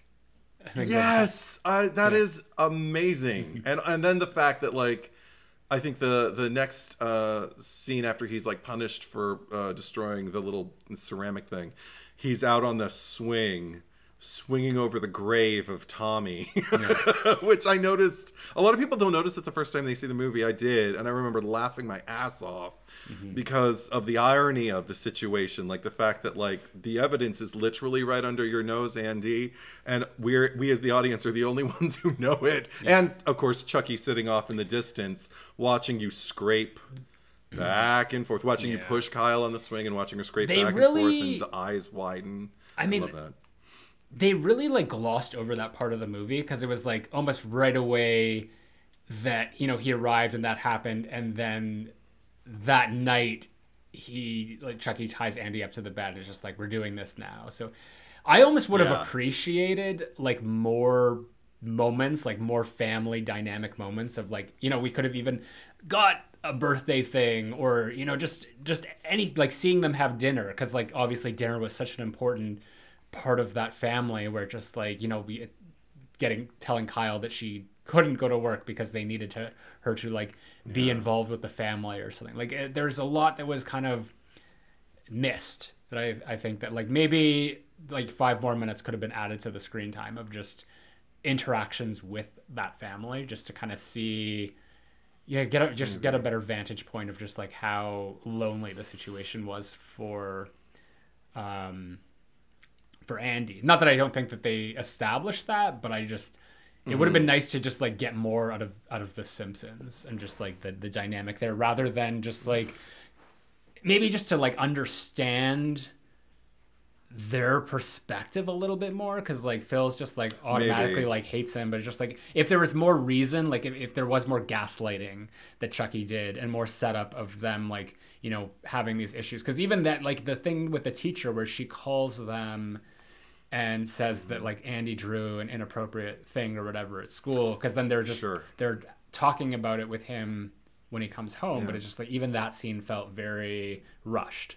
Like there wasn't a lot to it. It was just like, we need to move on to the next stage and the next stage. And if there's one part of the movie that maybe dragged a little for me, because I think that this is still like a very efficient movie, like much more than the first one, is probably like the interim of like Kyle getting to the foster home, because it was just like a lot of like them sitting in the car and driving, and it's almost like we've seen this scene before where it's just like he reveals himself to like another human, and there's like these conversations that have to be had. And a question that I had is like, why does Chucky now, I mean, I guess they could say that it was like a time constraint that he had to get into Andy's body quicker, but it's just like now all of a sudden he needs to depend on Kyle to take him to Andy, because Andy should know where Chucky should know where the orphanage is, if he was like able to find out the phone number and call them. So, but maybe it's a matter of getting there faster if he has a chauffeur than trying to like, you know, hop on an automobile that seems to be. I guess so, but it was just like all the stuff was just getting pulled over by the police and all that. It just felt like, okay, now we're gonna like slow this shit down, just, you know, not that it was like wasted time, because we did get like the what I love, because you were talking about the hi, I'm Tommy. I love when the cop's like, hey buddy, what's your name? And he's just like, Chucky. Like he's just not even trying. And then when the cop sees like the nose running in, he's just gonna like, hey, what's going on there? And she's just like, you seen dolls that pee? This one pleads.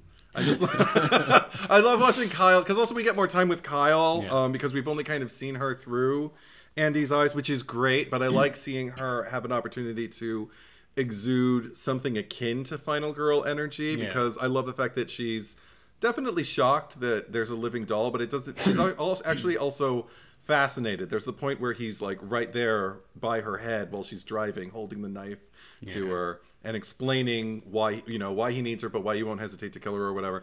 And she just kind of like looks at him. He's like, what?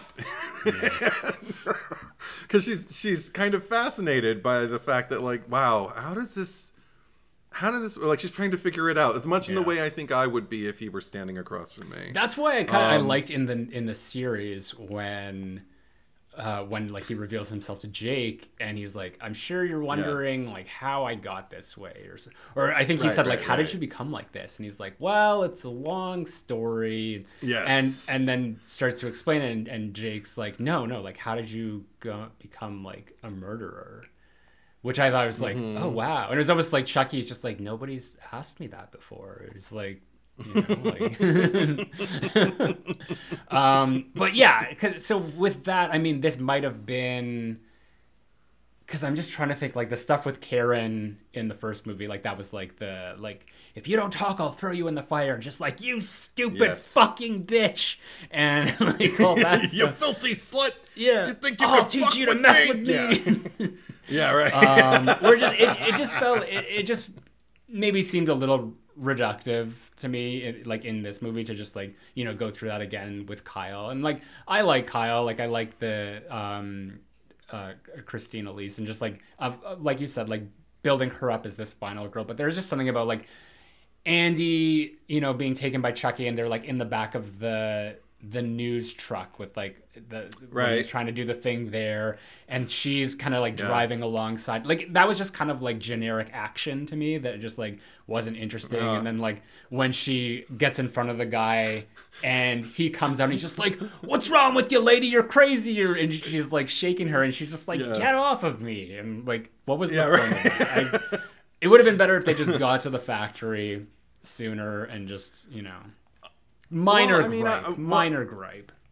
Minor, because I would also argue that at that point, like, she's in the same position that Andy and Karen are, that like people are looking at her thinking, what the fuck is wrong with you? You're losing your mind, you know? And to be inaugurated into the in the know about Charles Lee Ray and all of his exploits, at least insofar as that he does pose a threat and he is real. That's basically all she knows.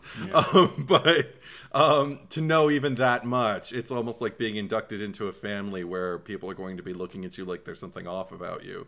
So I kind of appreciate that. I also like the fact that like Chucky in the back of the truck like flips her off, and she just has this reaction. It's a very subtle reaction that Christine Elise offers as Kyle, but it's just kind of like a, what? Like, or it's like half disbelief and half like rude fucking doll, you know, to allude to Bride of Chucky. But no, I mean, it's just like, what the fuck is wrong with you? Like, you're the one who's doing something wrong, shithead. Like, I appreciated that. Yeah. And I like the set piece. I like the sheer size of the factory. The fact that they all end up back there, this most unattended, unsurveilled factory. Yeah. I love that there's like another, speaking of homages, the whole like going through the maze of the Chucky good guy box is basically The Shining, going through the match maze of Wendy and Danny. So yeah, I love that, like, like Don Mancini like definitely, you know, had his finger on the pulse of the horror genre, and you know what was popular at the time, and like, you know, and I don't know if I had like consciously thought of that before, like seeing Child's Play 2 and just being like, oh yeah, because it's so obvious, but maybe it just you know, at this point, like with all like the Scream that I consume. It's just at this point I see some sort of reference. I'm like, oh, okay, yeah, there's that. But yeah, everything. I even wondered if, go ahead. What did you wonder? No, I even wondered if there was like a mindfulness about making Andy in this particular iteration resemble Danny Torrance a little bit more from Kubrick's The Shining. You have a very similar just sweater. Because of like, yeah, his little sweatshirts, because like one of them, I mean, one of them just had like a little car on it, and the other one looked like, I couldn't tell if it was a rocket or a plane. But you know, these vehicles that seem very kind of like typical, you know, American kid of that era. But they did evoke, because of it, also of his little quasi bowl cut, you know, like they did evoke memories of Danny Torrance. Maybe they needed Andy to have like a little tricycle and just cycle around the Simpsons house and then run into if Chucky. If he were a little smaller, I would have been down. Chucky, if Tommy was still there, Chucky could have like stood there with Tommy in the hallway and just be like, "Oh, come play with us, Andy, forever and ever." Oh my God! See, and that is baby with the bathwater camp. I do love how because you were talking about like the ugly color scheme of the house, but when Andy first comes in, I love like the decision to frame that from kind of like a very low angle, because it's basically to the ground looking up, and it's sort of like going like, you know, Andy coming in and like looking around like it's like the library in Beauty and the Beast, like just like the enormous scope of this house, which probably isn't that big.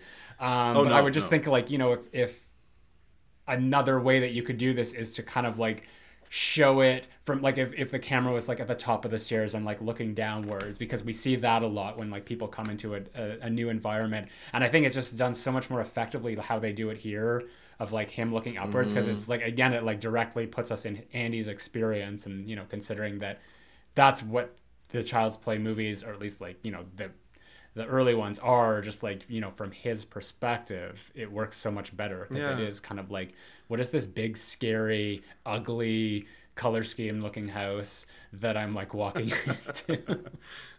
And there's also wonderful little kind of like design nods here and there. One that I think I always notice, but kind of forget about and then remember, is everything goes back to that tracking shot from the Simpsons bedroom to Andy. That silhouette that looks like it's cut out in velvet of like a mother holding a baby child, and it's almost ironic use at that particular moment in the movie when Andy is feeling anything but, you know, welcome in this household and in this family. There's an active rejection transaction happening from the paternal side, and the mother, you know, because I know where the movie's gonna go, you know, I can't help but appreciate just, I don't know, like little touches like that. I'll never understand what it was. A mother and child that was the little ceramic thing too, wasn't it? That she was so protective of the Chucky broke. I don't remember. Yeah, wasn't it I thought it was a mother and a baby, but I can't really remember because I never look at it. That would, I mean, there'd be a lot more symbology to that. It's just like, here's this barren woman who's like fixated on this this statuette of a mother holding a child. And then cuts out like a little silhouette in velvet of the same thing. Like, she is obsessed. But maybe what she really wanted was a baby. Maybe that's the problem. I don't know. But I will say, because like, say what you will about Miss Kettlewell, she knows how to read a story.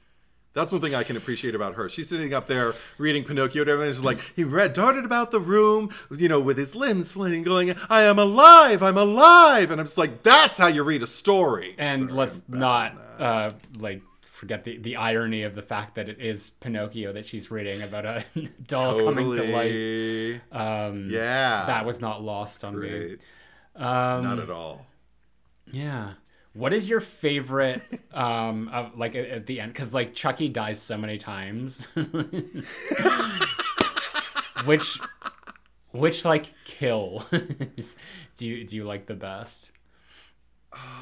I mean, I already referenced the hose. I can never get it out of my face. I can't, you know, Freudian slip, because all I'm imagining is this giant face inflating from the hose that's stuck I love that logically I can even make sense of it. Like, the mouth is open, and then he shoves in the tube, and the reason it stays is because the plastic is hot, but it is, hot plastic cools very, very quickly, so maybe it just solidified his lips, like, over the hose, and that's why he was also covered in, like, he was basically melted from all, like, the whatever. So it's like he probably didn't have the ability to move his limbs. That whole bit, like, because it just keeps going. It's like basically like the killer comes back for one last scare, but just like every moment in that is so great. Like him kind of like getting the vice or whatever and like putting the knife blade on it and just like stabbing his, like that's what I mean of like Chucky being the roadrunner. It's just like, here's something that he's gonna do to himself that he knows is going to be immensely painful, and he's just that fucking mad that it's just like, yeah, I'm gonna do this, but now I've got like my jabby hand. The coyote, not the roadrunner. Yeah, I get it. Sorry, but I love like that shot when they're kind of like, they're like, where could he be? And he's just kind of like on the conveyor belt, and he's just like, surprise, or whatever, when he turns.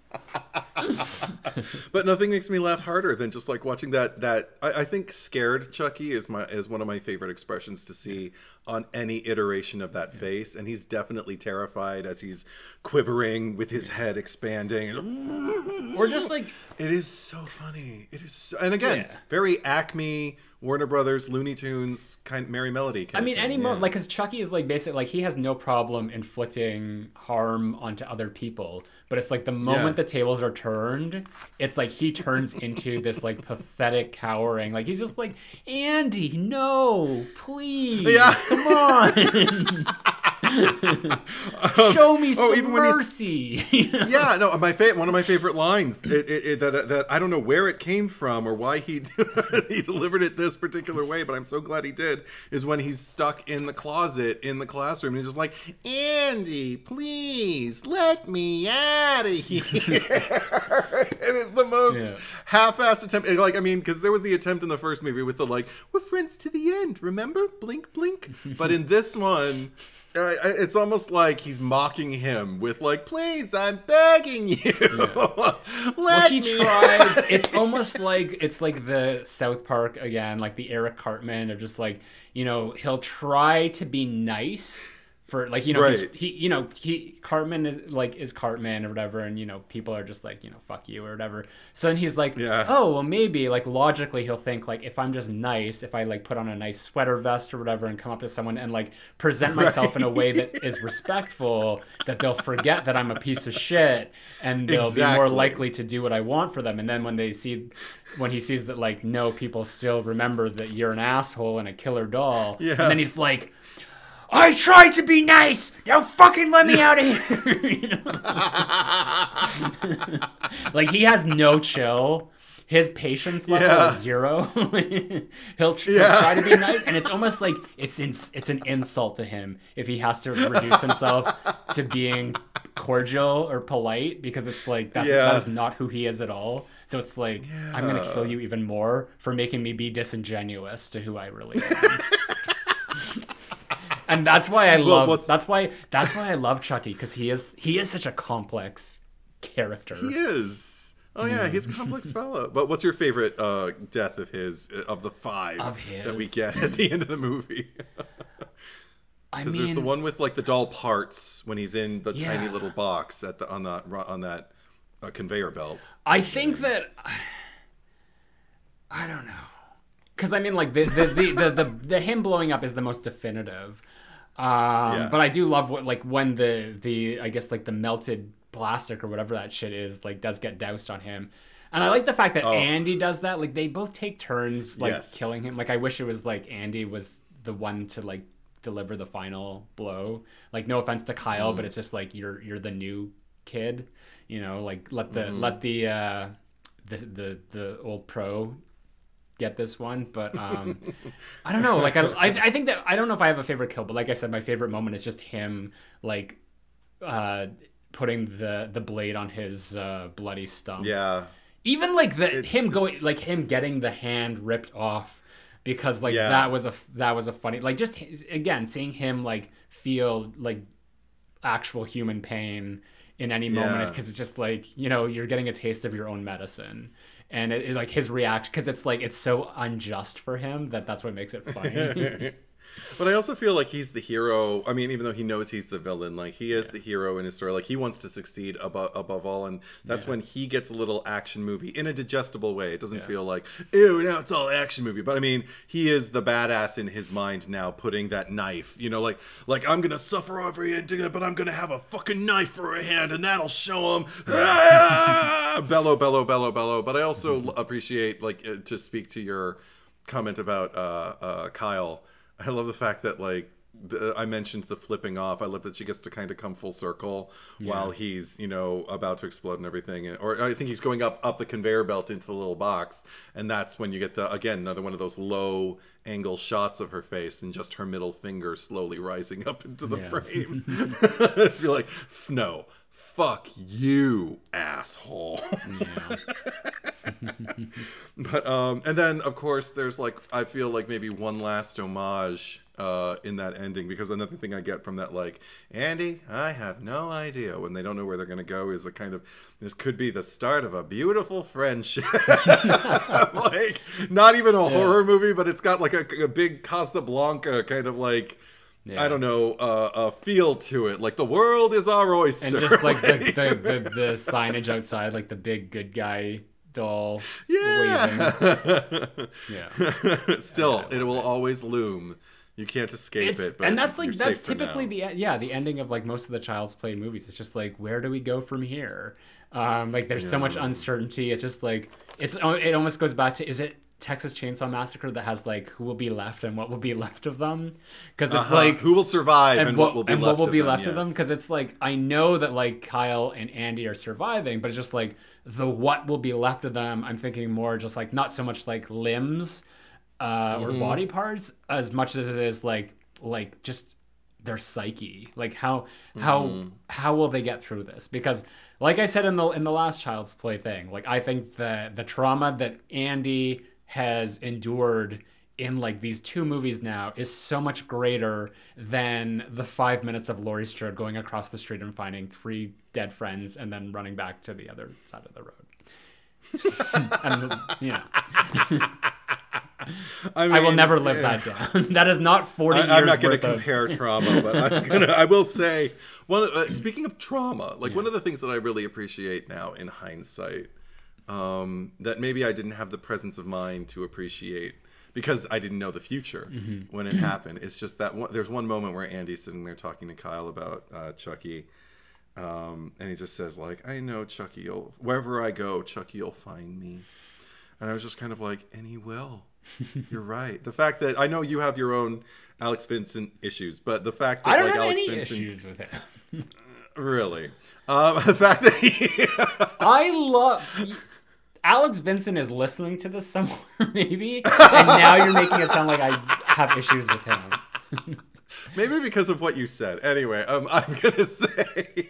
Anyway, what I appreciate. I'll just put it this way. What I appreciate about his presence, you know, like, thus far, like, in the franchise, is the fact that, like, I can watch a movie in a moment like that and just go, like, and you're right.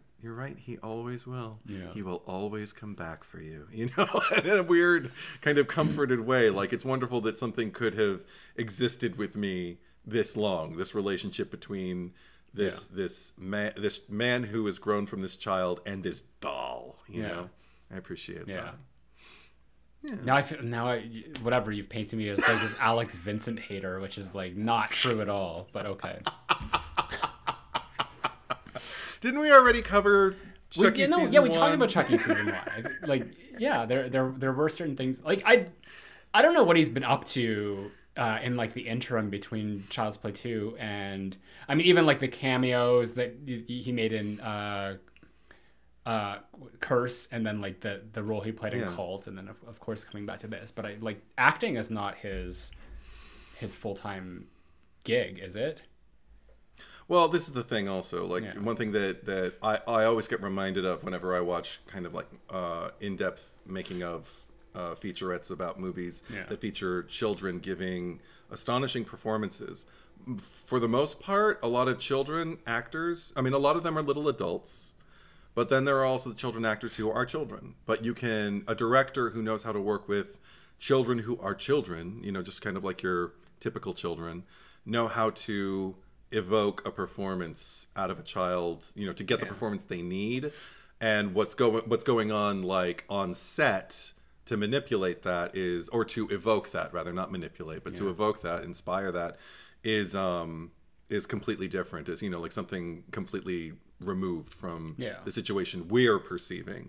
As an adult, I don't know what the process is. Yeah, he has not had like many film roles over after Child's Play 2, he was in My Family Treasure, which maybe that was like a TV movie or something in 1993, and then there's no credit until 2008, which is Dead Country, because obviously he was a kid, he went to high school and graduated and probably might have went to college afterwards, so it's he's done a little bit since, and that's probably just because he is like a genre veteran that people would love to have him in his things. I'm not saying that he's bad in the Chucky show. It's just he's exactly who I would expect him to be.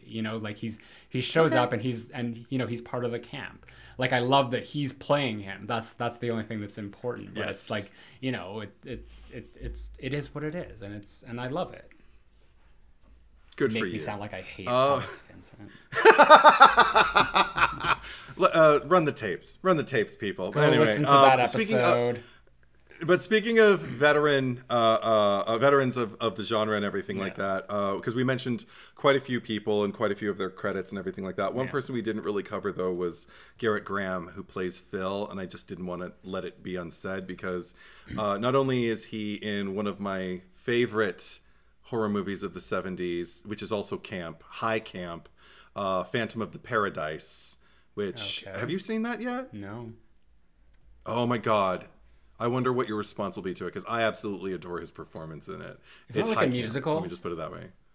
Yeah. Well, that's why you love it, and why I have not. But it's not a traditional musical. It is much more aligned, kind of like with musical satire. Yeah. But because it is camp, but it's also, I don't know, it's just divine. I adore it. It's so absurd. But another thing, you brought up the fact that Grace Zabriskie was a Seinfeld alum. So was Garrett Graham.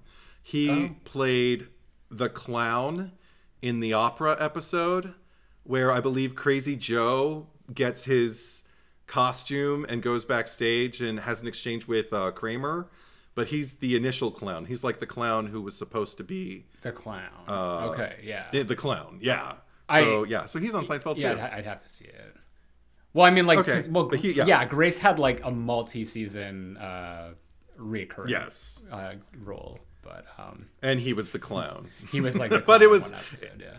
That's one of my favorite episodes, though. So I just thought it bore. Fair enough. Yeah. Yeah. Big Seinfeld stands here. Anyway, I think that we can probably get to the cherry picker. Mm-hmm. Okay, yeah, let's do that. It's not like we kill people on purpose. First order of business, we need to pick a cherry on top. And it's hard because there's a lot of like really good contenders here. And I probably have it narrowed down to 3, but who are your top 3? Well, it's going to be Andy, Kyle, or Chucky. Last time, do you remember who the cherry on top was? Okay, it was Karen for the first one, and I believe for Chucky season 1 we weren't doing the cherry on top yet, but I think that you and I decided retroactively, I don't know if this was on a podcast episode or just like on something else, that we decided that Lexi was the cherry on top for season 1 of Chucky. So that's very much that is who our Child's Play cherry on tops have been so far. Okay. I'm love Kyle, glad she's in there, but I gotta say, I think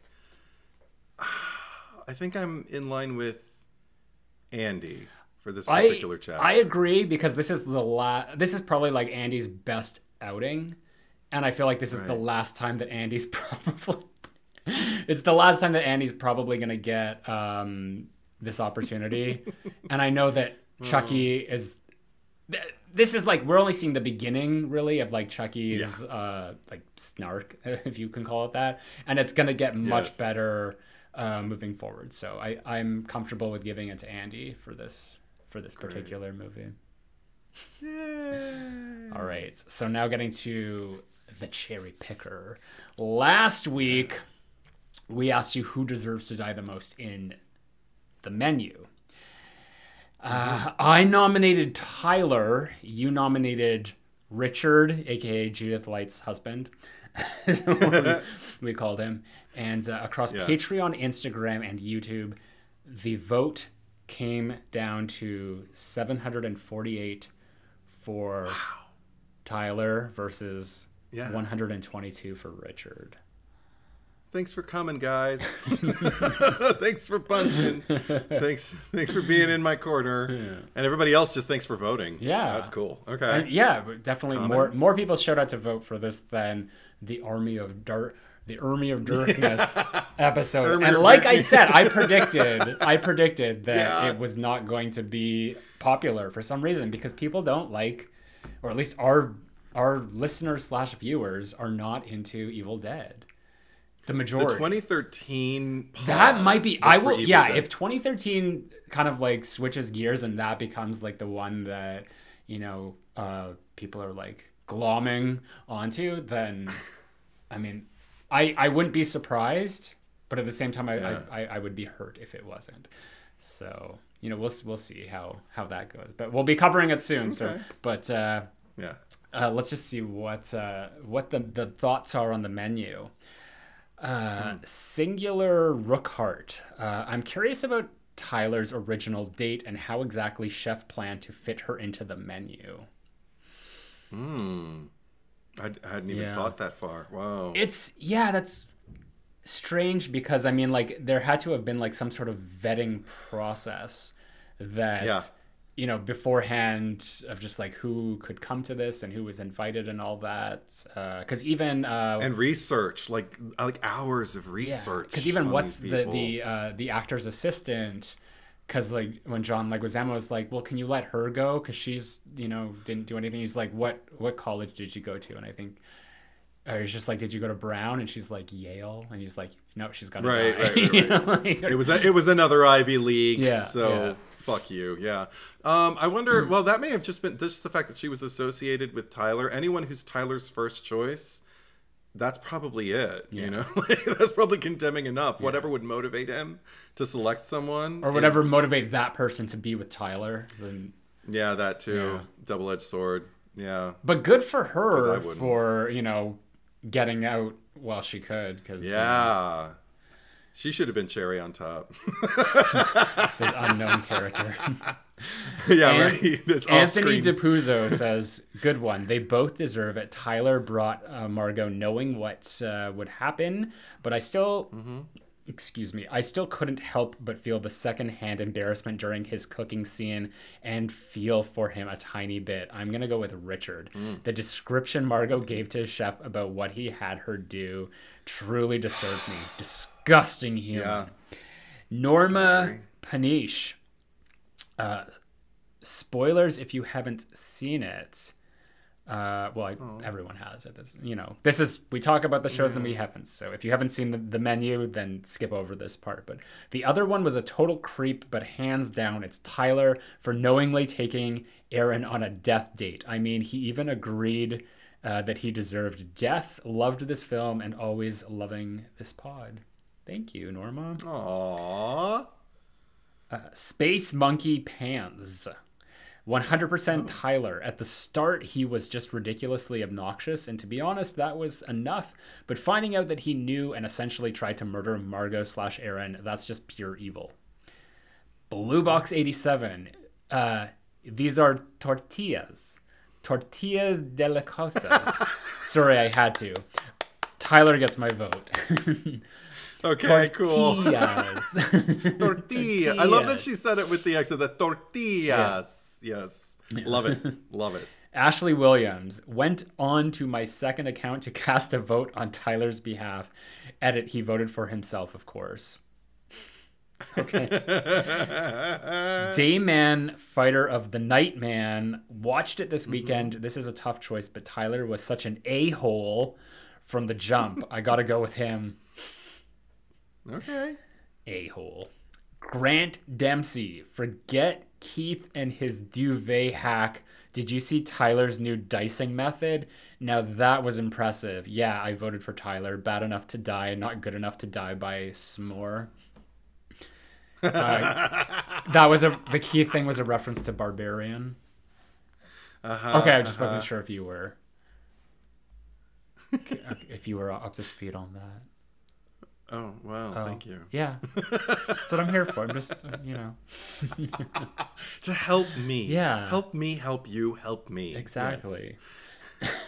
Avery Hines.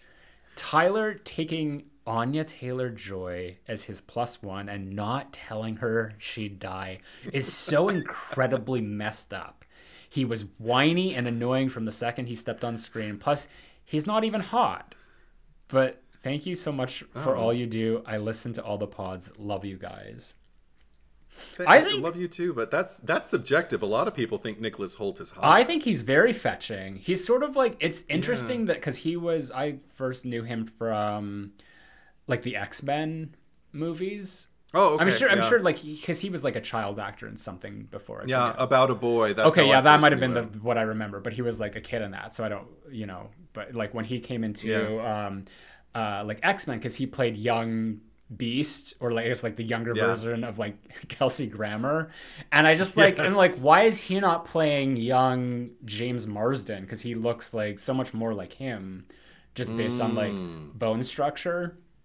Sure. But yeah, he, super attractive, and he's going to be in Renfield, that's coming out soon. Yeah.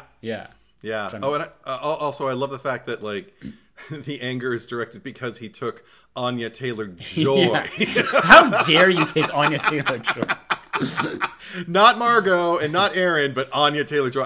If that were the case, I probably would have chosen him too. But well, Avery, thank you for commenting. Thanks, and thank you for Avery. the kind words about the pod. Yeah. Julian Van Wagoner. If I had to spend an evening with Tyler, I'd hang myself right beside him so he gets my vote. Oh, that's funny. Amanda Collishaw.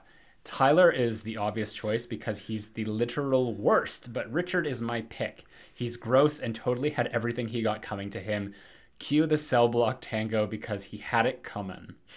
Yay! I get that reference. Do you get that reference, Zack? I do, yeah. Sky the Doll. Never seen it. Smash Tyler past Richard. Like smash? Like I'm usually smash means like, yeah, I'd smash that, like a thumbs up. But is that like a smash, like the Tyler like vote button? I have no idea.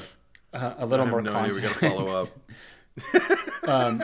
Thomas Baker says Nicholas Hoult was good at playing Tyler, even if he was so annoying, but my vote goes to Richard. Movie Maniac 03. I choose Tyler. The other guy is probably a worse person, but it's a real dick move to do what Tyler did. Both actors did an amazing job. The only one I feel like who didn't deserve to be there is John Leguizamo or Anya. Is it Anya or is it Anya? Anya. But the chef should use the Avada Kedavra curse on them both. What's that? Avada or Veda Kedavra? I don't know what that is. Maybe it's a Ralph Fiennes reference. I don't know. Oh, is that like a Harry Potter? Like, what's the fucking? Ooh, oh, you know what? I bet you it is. What's I forgot he was even in it. Something. I don't know. I've never watched the Harry Potter. I mean, I've seen. I watched them, but like once. I've seen each one of them. I saw the first 2 movies twice, and the rest of it I've only seen once. Yeah. It's Leviosa, not Leviosa. That's the only line I know. Hamish, Tyler, just because he's a bit of a, oh, I hate this word, of a prick, to be honest. Fishboy671, both are assholes, obviously, but Tyler knowingly endangered not only his own life, but the life of an innocent woman by inviting Margot to come with him. Tyler is the only choice. And finally, Waleed Habab, the Cherry Picker. When is the Scream 6 episode Cherry Picker going to air? After the movie comes out, first of all. It's gonna be this. Yeah, it's this month. You'll see our whole schedule if you go to our social media. Or the YouTube channel, so you can check it out there. I'll tell you the links in a bit, but we need to vote or nominate right now for you to vote. Yeah. So this one's not going to be difficult for me because it's obviously going to be Phil Simpson. Dun, dun, dun, dun, dun, dun, dun, dun, dun, dun. Right. For all the reasons that we discussed, he's a sociopath. He's literally he hates children and he's letting his wife foster them, even though that they're not fit to be foster parents because either he doesn't want to, well, no, it can't be that they don't want to have kids. Like she's unable to. And it's like, he's giving her this like breadcrumb that he's like, doesn't even want her to have. Just so probably she could get off his back. I don't know. And he's just, he's an asshole to Andy. And I'm not going to say anything else. Okay. This is tough because even if you hadn't chosen him, like I dislike him. He's probably gonna win, but we all know who you're gonna nominate, so you know. Well, because this is the thing. Like I'm motivated. I wish I could just nominate all those fucking kids on the bus, but I can't. So I'm not going to, and I'm not even gonna focus on the kid because I don't even know if he has a name. But and Miss Kettlewell is awful, but I also enjoy watching Beth Grant's performance. So just in the interest of seeing like how much the scales tip, I have a feeling they're going to tip in your favor, of course, but I just want to know how many people kind of share my irk. So I will say Joanne Simpson, just for her enabling of Phil's abuse or even potential for abuse, and just the landmine environment that she creates for a foster child. Like, what a horrible space to raise minors in. You know, you're shaping little lives, and for all of the reasons that I brought up, I think she deserves to die as much as he does, because this is the thing. I don't sympathize with her when he's dead. I'm like, you know what? You don't care that much. Your marriage is falling apart anyway. You're just taking it out on someone else. It's easier to blame the boy. So there you go. Vote your heart, vote your conscience. All right.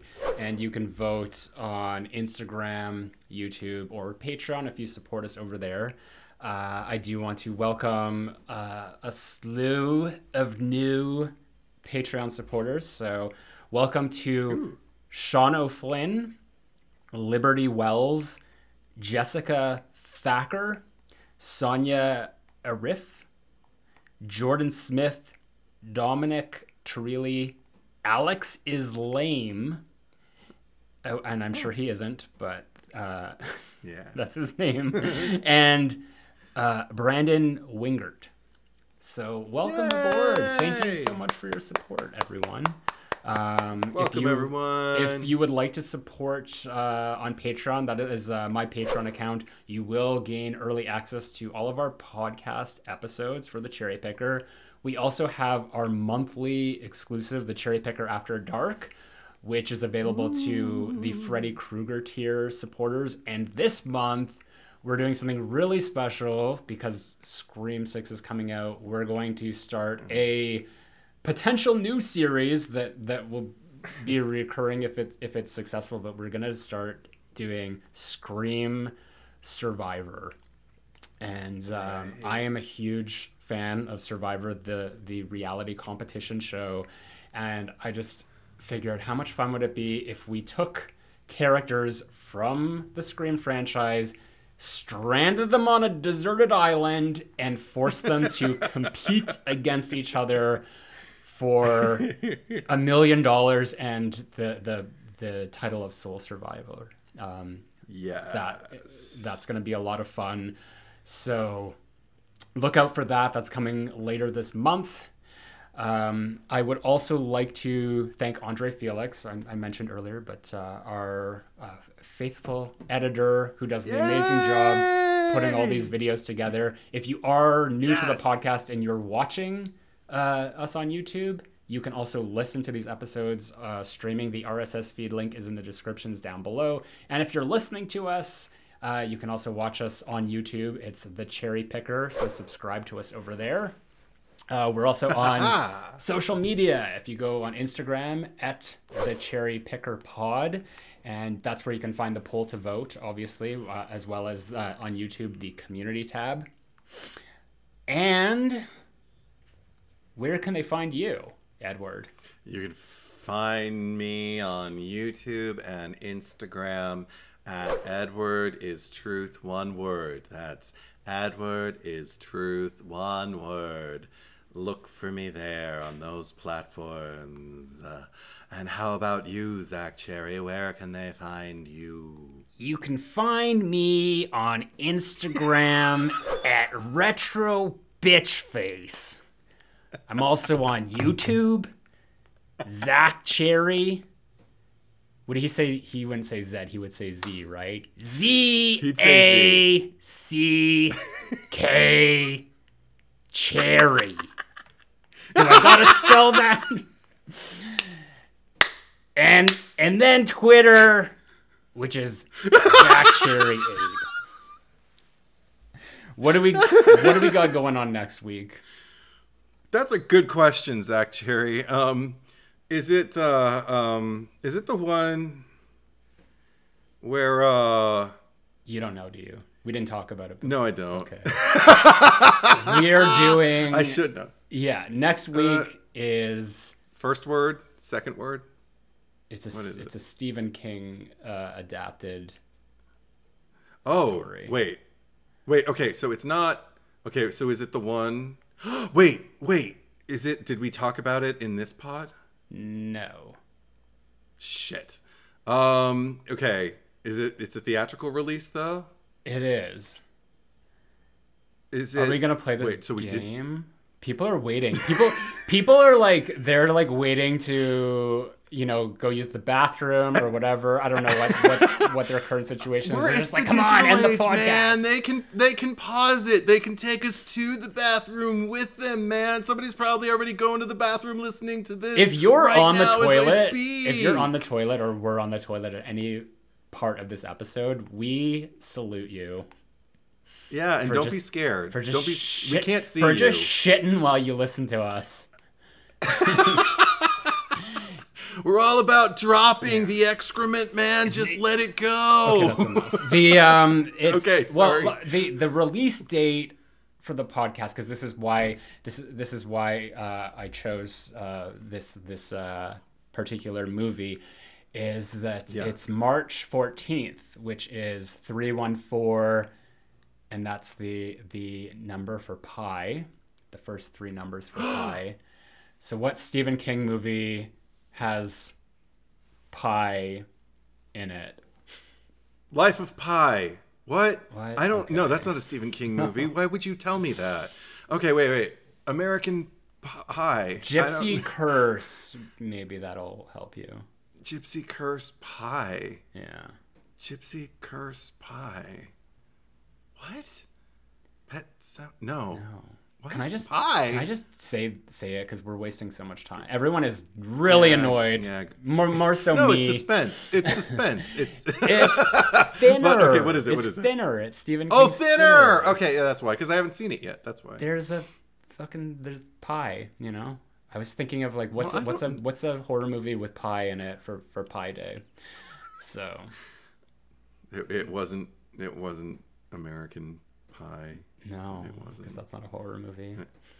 No, and it wasn't. I thought when you said pie, I thought like mathematics. Is that the pie you were talking about? Oh my that's in god. it? Anyway, Like, thank you so much for watching and listening, and we will be